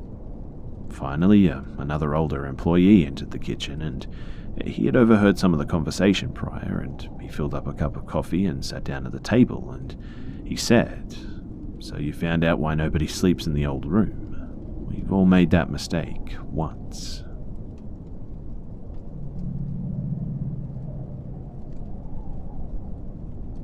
This happened around 4 or 5 years ago, and it still gives me the creeps when I think about it, and I give you my word that it's true. So I was on my way home from the football in the city with a couple of friends, and our night finished up, and we hopped on the train back to the burbs. I saw off my buddies as they all live on stops before me, and I'm the last along the line in our group, and my house is in between stations, and it's pretty much directly in the middle, so it's a reasonable 20-minute walk home either way. This night I decided to walk home along the beachside nature track, and it's like a 50 to 100 meter wide, couple of kilometers long, untouched nature reserve that runs parallel to the train tracks, and I did it to get a bit of a nature fix, even though it was a bit of a windy night. So I'm a couple of 100 meters in, and I'm suddenly aware that I can hear masses of what just sounded like loud conversations swirling around me.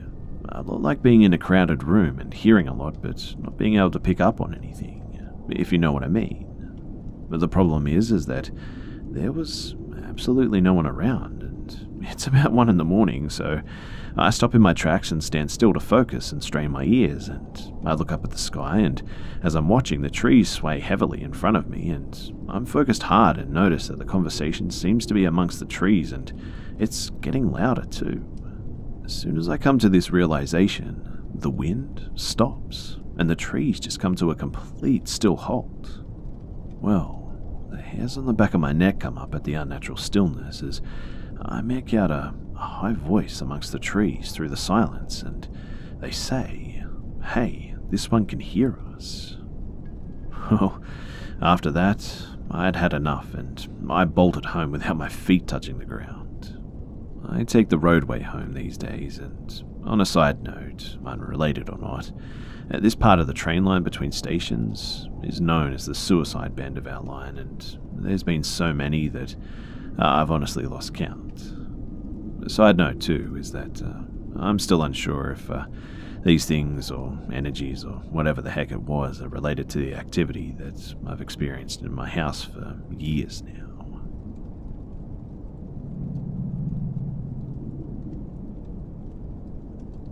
So 2 days ago, I was with my friends at a party. Everything was going well, and it was a bit boring for me because I can't actually drink. I have stomach problems. But nevertheless, we had some fun, left the party early, and went to a friend's house to chill.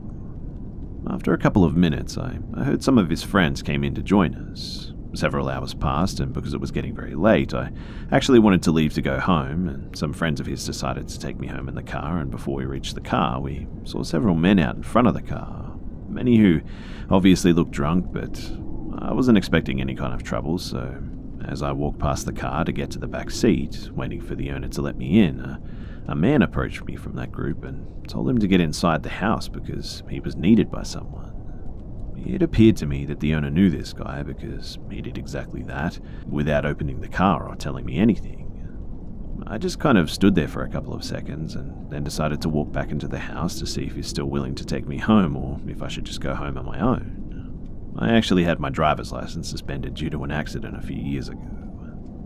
So I went into the house and couldn't see the owner anywhere and said goodbye again to some friends while I was thinking of my journey home because the public transport at that hour doesn't really work. It was about 4 a.m, I think. I live in Eastern Europe, by the way, and I don't know if in the US the public transport system differs. But in that same time, a man that was outside apparently walks in the house with 2 more guys, and it actually catches my attention this time. He had medium brown darkish hair, slim with loose clothes, very common looking. That wasn't the thing that caught my attention. But when he entered the house, I just had this strong feeling coming from him that I just can't describe that well.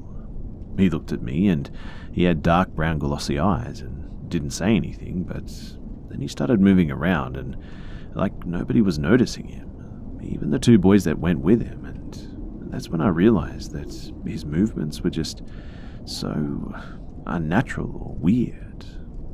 The feeling that I had was not fear though, like you'd be scared of the unknown, like ghosts or demons or the dark or a horror movie or something, but this was a feeling that I had a few times when someone died or saw something really graphic and gore-related.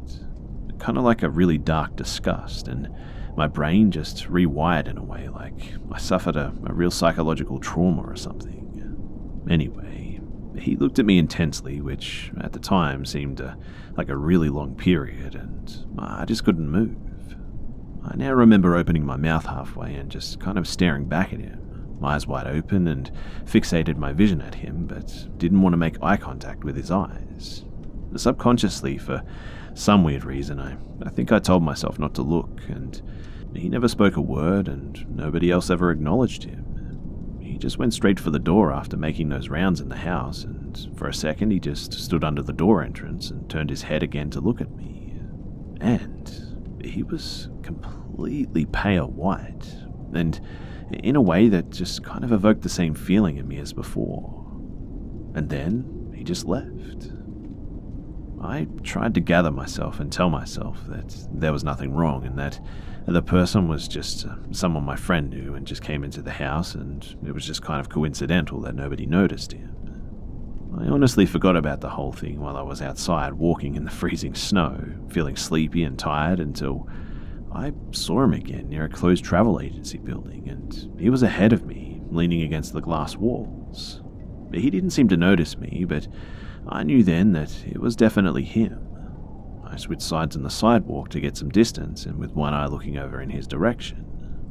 He noticed me halfway and kind of smiled shortly, and I couldn't see his face better because of the snow and the distance, but I noticed his mouth was a deep red, almost bloody, and after I saw that, I picked up the pace, worrying that he might follow, but he just stood there, and shortly after, I was out of range and I was on my way home.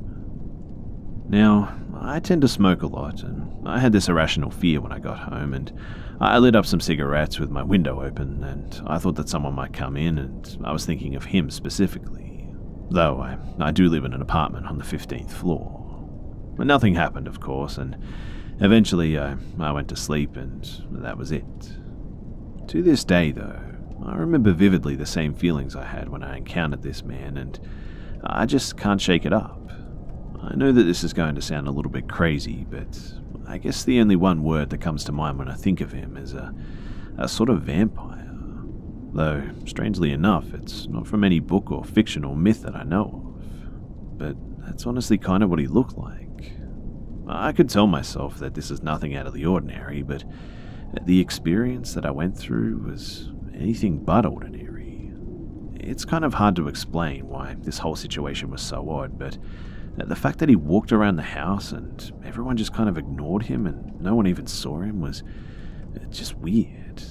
And then walking past him and him having all this blood on his mouth, I can't ignore that, and subconsciously, I've given it all credence.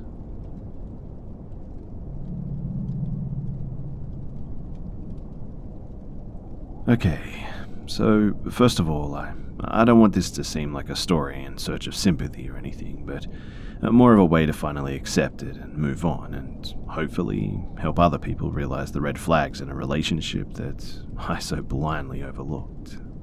I'm sorry this is a little long too, but please bear with me, as it's worth the listen. So, some background information to begin with. I'm 18 years old, and I met this boy Trent. But Trent and I met through a mutual friendship group of friends that I was very close with for many years. We started hanging out as a group to smoke and sesh with our friends, and he was honestly the loveliest boy with such kind eyes and the most adorable smile, and I was infatuated.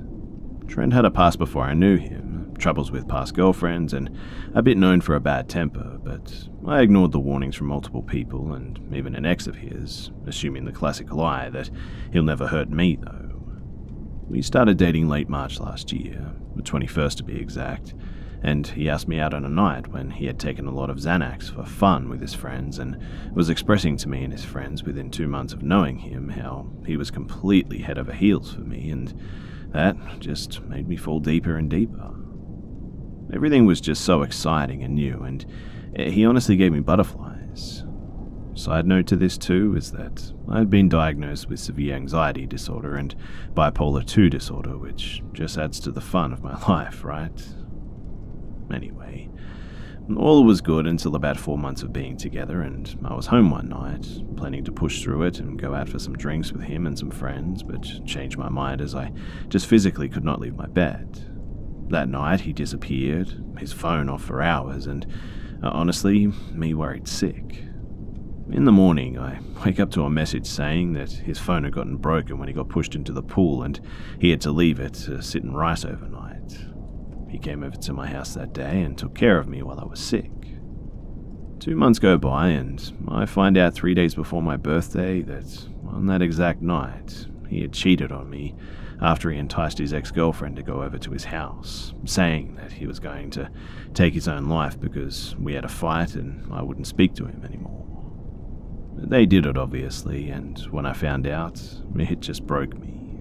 My heart ached and raced and pounded in my chest, and I left his house in tears with him chasing me up the street after me, and I hid in a driveway and turned off my tracking location that he set up on my phone and caught the first bus that I saw after hiding and watching him pace around the streets, shirtless and shoeless while searching for me. An hour later, I decided to answer his call number 23 or so, and just tell him to leave me alone, and it was then that he screamed and cried and begged, but I didn't give in, and so I just ended the call. 2 minutes later, he called me saying that he needed to go to hospital as he shattered his hand while punching a hole in a glass mirror behind his door. After a few weeks of my heart longing for him and him begging for me, I felt like he must have just really loved me to do all this, and it was the stupidest mistake I ever made, but we got back together. His behavior continued throughout our 6-month relationship too, and if I didn't answer a phone call, I'd receive 10 within 5 minutes, messages of how I was a dog and a bitch and just terrible stuff like that.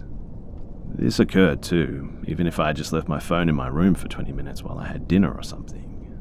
He demanded to see me all the time and begged to be by my side every minute. I saw all of this as an expression of his love to me. I know, it makes me sick too. Our relationship was spent majorly just smoking daily, and I mean all day. And if I wasn't stoned, all hell would break loose until he could get high again. I spent hundreds of dollars just buying all sorts of stuff to help him feel better when we'd argue in the car or he'd be in a bad mood. He had made threats to me too and my friends in the past about killing all of our dogs, and my friends didn't see it the way that I did, and eventually we had our falling outs, and he assured me that they weren't my real friends anyway. He was the only person that I had in my life who truly cared and loved me, and I stupidly believed that. Obviously, my confidence diminished, my happiness was released in the smallest doses, and I began to stop recognizing the girl who I was and couldn't remember how it felt to really feel genuine happiness. Only when he was in a good mood and wanted to be intimate and cuddly, and that's the only time I ever felt good. On our 6-month anniversary, we had a lovely dinner in the city and at a super expensive restaurant, and after our meal and a few drinks, he told me to go wait around the corner for him to pay while I called a cab. I found out when we walked out that he hadn't paid, and we just made a run for it. Later that night, we went to visit our 2 best friends who were also a couple and were our smoking squad, as we like to call ourselves, and we decided to go for a little drive. My sober friend was driving, just around the corner, and smoke a little before going to bed. It was while we were chopping up that me and my friend Bella were whispering in the back. But Trent couldn't quite understand what we were talking about and demanded to know what we were saying, and as a joke, Bella sarcastically replied that I was talking about another boy. And this is when he ran around to her side of the car, and as he did this, I pulled the lock on her door and he punched a hole straight through a window, leaving shatters of glass just flying all over him. The police came for a noise complaint, and after coming up with an excuse, I was left to walk my boyfriend home while he was sobbing and apologizing. And eventually, we were escorted home in the police car. We broke up that weekend after encounters of him smashing his head into a wall, swiping a photo frame off the table and slicing his hand, punching a hole in my brother's car window screen, and grabbed my shirt while I was driving, and I had officially been scared enough and saw for the first time that he might actually be really dangerous. I told him that I just couldn't be with him after the damage to my brother's car, and my family would never look at him the same and would ban me from seeing him. The very next morning, he made me pick him up though at 8 a.m. and he took the car to get the window fixed so I wouldn't leave him. In short words, I didn't forgive him. A week later, a week of hundreds of missed calls, thousands of messages of every single social media possible, he began sending me photos of bottles of Xanax that he was buying, telling me that he was going to eat them all and that it was going to be all my fault. My heart honestly sank, and I answered his call and begged him not to be so silly. I told him that I would go to see him that afternoon to make sure he was okay, but not get back together. He honestly seemed happy about that and hung up on the phone. That day, I was with a couple of girlfriends at a pool party with some of my old friends that he didn't particularly like, and after being there for maybe an hour or so, I bet you can guess who just lets themselves in and walks straight inside, demanding to everyone that I leave right now. I obviously refused because I was petrified, and his eyes, I knew that look, the way his green eyes just turned almost black when he was in rage. I continued to refuse and told him that I would come outside and talk to him if he let me bring one of the boys outside to make sure I was okay. And he did not take to that one bit and decided to just leave. Okay, so that was kind of a relief for me, right? Well, less than 20 seconds later, we hear smashing in the side street, and the whole house ran out to investigate and watched as just Trent ran back to his car and sped off after ripping off the windscreen wipers of another one of my best friend's cars and shattering each window. At this point, we were all just worried and angry and confused, so we decided that we should just drop the damaged car to my house so it was off the streets at least and somewhere safe. However, my car was parked a few streets over, and I got into the car and began driving when I was rammed into an intersection. My car was spinning, and I quickly gained control only to realize that he was chasing behind me in his own car. We zoomed through the traffic, through red lights, intersections, squeezing through almost impossible car spaces in a movie-like pursuit, and I almost hit 3 pedestrians and God knows how many cars. He chased me down the streets continuously, ramming me and then slowing down and speeding up just to ram me again. Glancing back into my rearview mirror, I saw him laughing and taunting me too.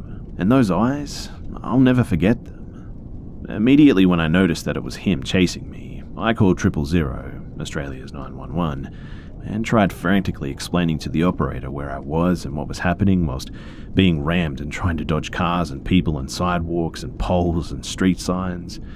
I actually thought I'd try throwing him off and turn into a car park that was right there, but he was too quick and sped in front of my car, locking me in while he blocked the exit with his car. The door opened and he stepped outside, throwing himself at the windows and trying to rip open the doors. I screamed into the phone and begged for help, but they just could not seem to find me. And eventually, I decided that the windows were going to give out soon and I just needed to get out of here. And so I drove up the gutter, ripping off half of the front bonnet of the car and sped all the way back up the street. I thought that I got away when I saw that he was struggling to get back into his car, but that relief shattered when I saw his white car right behind me again, ramming and stopping while just laughing at me. I drove up the 3 suburbs and drove straight to my dad's house after a little while, and I honked the horn like a crazy person, but his car was quick to catch up, and I just couldn't bear the thought of putting anyone in my family at risk of this maniac, so I just kept going, hoping that he wasn't quick enough to swipe my car off the cliff edge that runs along that street. I continued driving, and I even drove over the top of all the roundabouts, but I didn't care at the time. My mother lives around the corner from my dad's, and I started to head there, but as I reached the street, I remembered my 5-year-old sister and my mum, and I just couldn't dare to put them at risk. And so I just kept driving again, around corners, swiping into cars and trying to find every main road possible, begging for help to the operator and for them to just please find me, and continued to fly down the street at 120 k's. And I mean, I was just an 18-year-old girl, and I've never driven so fast or so chaotically. After about 10 minutes of what seemed like an hour, though, I reached yet another main road and repeated my location to the operator, all the while being rammed and tormented. He sped up in the lane next to me, in the opposite side of the road, and swerved his car in front of mine in an attempt to lock me in so that he could try to rip me out of my car. My immediate reaction was to reverse, so I put the car into R and put the accelerator flat to the floor. It only took seconds for him to get back into his car, however, and he began driving at me, head-on this time, and the only thing that I could do was drive forwards at him. And this is the part where everything just went into slow motion. I saw him coming at me, and we were driving at each other at about 40 k's, and my only options were to either crash into a parked car next to me, crash head-on into Trent, or crash into a telegraph pole on the other side of the road, and the only thing running through my mind was which way would be the quickest and least painful to die. And so I chose the pole, and I took a hard right turn as I missed the front of it by being saved by the gutter, saving my life by just mere inches. And this made him really mad. He turned the car back around and T-boned the driver's side door, pinning me in, and he got out and yet again punched and kicked and slammed all the windows. Now, let me tell you as well that this guy was at least 100 kilos and 6 foot something, and he was massive, and I just stood no chance. I began to hop from seat to seat, just trying to stay as far away from whichever window broke first as possible. And the whole chase, it lasted about 17 minutes. And this is when the sirens began to ring, and I just broke down and cried as he ran back into his car and took off up the street. He jumped 5 fences before they managed to tackle him, and he spent a weekend in a holding cell and was actually released on bail. My heart ached and my head spun and my mental illness had reached an all-time low, and without him I was honestly just ready to end it. The whole situation just made me want to stop existing. But for some strange reason, I still loved him. It made me sick, but I honestly loved him. He was handed a restraining order, but that didn't stop him, and the day of his release he just began apologizing, begging, crying, saying that he had no memory and he was so sorry and that he'd never do that again. And this is the part that you're all going to hate on me for. But I actually wanted to take him back. I told him that I still loved him and I still spoke to him daily, and he told me that he wouldn't have done those things if I didn't make him so angry, and I apologized sincerely. But the jealousy and protectiveness, it continued. There were more threats like, shouldn't have called the cops and just let me kill you, I'm going to kill everyone close to you, I hope you die tomorrow, and I'll laugh, and honestly, just the list goes on. And it took me about 2 months to wake up and realize what the hell I was doing. And it was after he bashed a boy that I actually kissed and started doing drive-bys at a place that I'd hang out at, just staring at me, that enough was enough. The saddest part, though, is that when I asked him if he had broken off the windows and gotten into the car that day, or somehow had gotten to me, what he would have actually done, he replied with, I honestly don't know. So, if you guys ever feel mistreated, make sure you speak up. If you notice red flags, don't ignore them like I did. Leopard never changes his spots, and if I had stayed with him, I honestly know that I wouldn't be here today to tell you the horror story that was my first relationship. Anyway, thanks for listening, guys, and make sure to stay safe out there.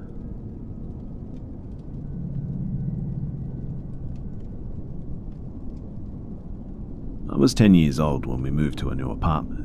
It was in a bad neighborhood, but my mum, who was 8 months pregnant at the time, had no choice in the matter.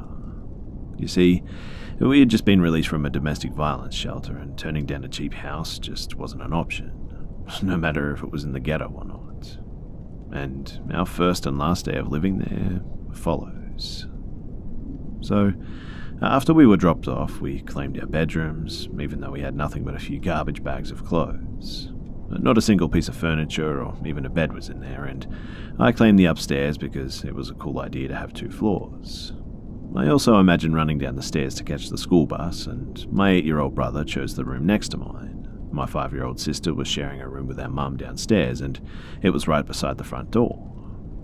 After our excitement wore down, we had to walk to the grocery store since we didn't have any food either, and while I was reading the magazines, I casually saw a cell phone that had been left on the racks. At the time, 2001, a few people had them, and definitely not people like us. So I picked it up and I found my mum and I showed her with my face shocked. She immediately put it in her purse, and I kind of became angry at her because I knew that this wasn't the right thing to do. We should tell the manager of the store or wait by the magazines and see if someone comes back to find it. But nope, Mum told me to be hush and just continued to shop. She wasn't a thief or anything. I never saw her steal anything before then, and I was still a little mad at her when we arrived back at our new home, but we all obviously started taking turns with the phone playing the classic game Snake. When it came time to sleep, we literally piled all of our clothes in my mum's floor. It was the only thing that we could use for a bed, and us kids were goofing around on our pallet, and Mum was in the living room, and that's when we heard banging on the door. Someone was screaming to let them in the house, a male voice, an unknown voice, banging and kicking the door, and he screamed, "Let me in or I'll kill you." Mum grabbed the phone and immediately called 911, and after she told them the address and the information, she urgently said before hanging up, "Hurry or we're about to die." She ran us to the bedroom and told us to hide in the closet, and she slammed the door behind her. Of course, me being 10, I immediately opened it back up to peep through to see what was about to happen. I didn't see my mum anywhere, and the kicking and the banging just kept getting faster and louder, and he was shouting, "I know someone's in there, open up this door." Mum came out of the bathroom holding the toilet tank lid over her head, and she stood by the entrance of the door waiting for him to eventually break in. Her face was frozen in the most serious expression, and she was focused, holding this object almost like a tennis racket. She honestly didn't move at all, and she was ready to do something that she probably never imagined she'd do. Attack a complete stranger and maybe even kill him. She never said a word back to him or to us, and I saw their lights before I heard them. The man was still cursing while the police subdued him, and he sounded different though. Disappointed, defeated. The cops then opened up our door, and I think that he had just finished breaking it enough to come inside. My mum was still holding the tank lid in a warrior tennis stance, and the cop calmly took it away from my mum and said, "It's okay, we got him." Within 2 seconds, she bursted into tears and fell to her knees crying and thanking them, and after we all hugged and calmed down a little bit, a cop who offered to stay and patrol until sunrise told my mum something in confidence. She actually shared with me years later that the stranger was a registered sex offender with previous burglary charges as well. The next morning, we got picked up by a family friend, and we ended up staying with her until we found a safer place to live. And that was right before my mum gave birth to my brother. I don't know why he picked our apartment or why he tried so hard to get in, but I'm really glad that my mum ended up stealing that phone. It was turned off the next day, but we still used it occasionally to play Snake.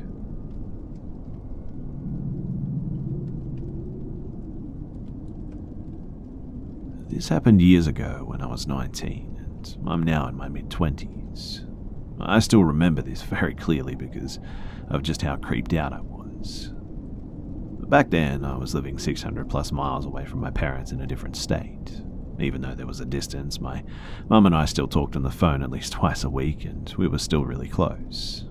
So, when we found out that her cancer was back, I didn't think twice about dropping everything to drive down to see her.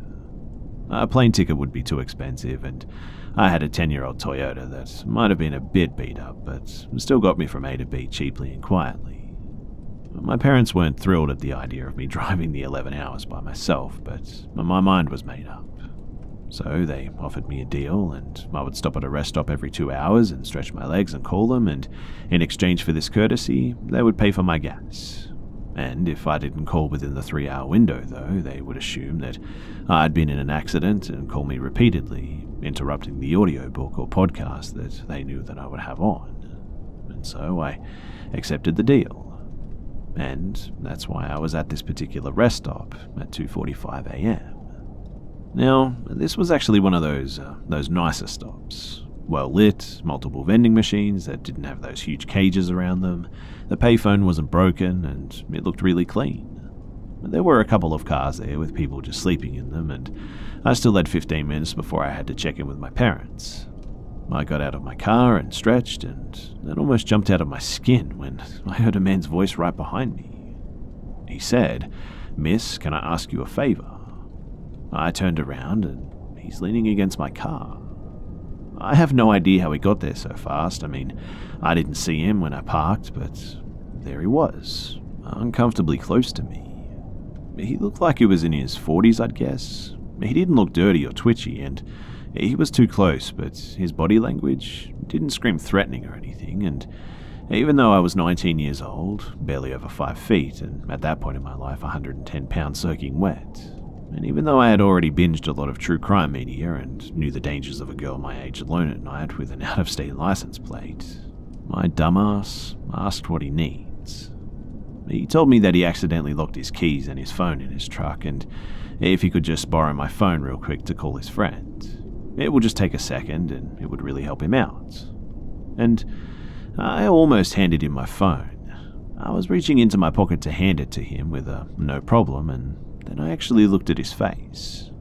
Like I said, this rest stop was surprisingly well lit, and this guy looked really normal. Except for his eyes. He had these dead shark eyes. You know what I'm talking about, right? It's the kind of Ted Bundy or Dick Cheney, actress in a Glade commercial who was trying to convince us that she's in love with a dumbass who doesn't know how air freshener works eyes. They're smiling, but the eyes are vacant and creepy and just staring way too hard. I got that feeling, that runaway feeling, and I knew immediately not to hand this guy my only way to call for help. And so I put on my best customer service smile and told him, "Oh my goodness, I'm so sorry, but I don't have a charger, and I need to save all my battery for the tracking app my parents have on my phone. And I need that juice to call my parents, which I actually have to do right now, but good luck."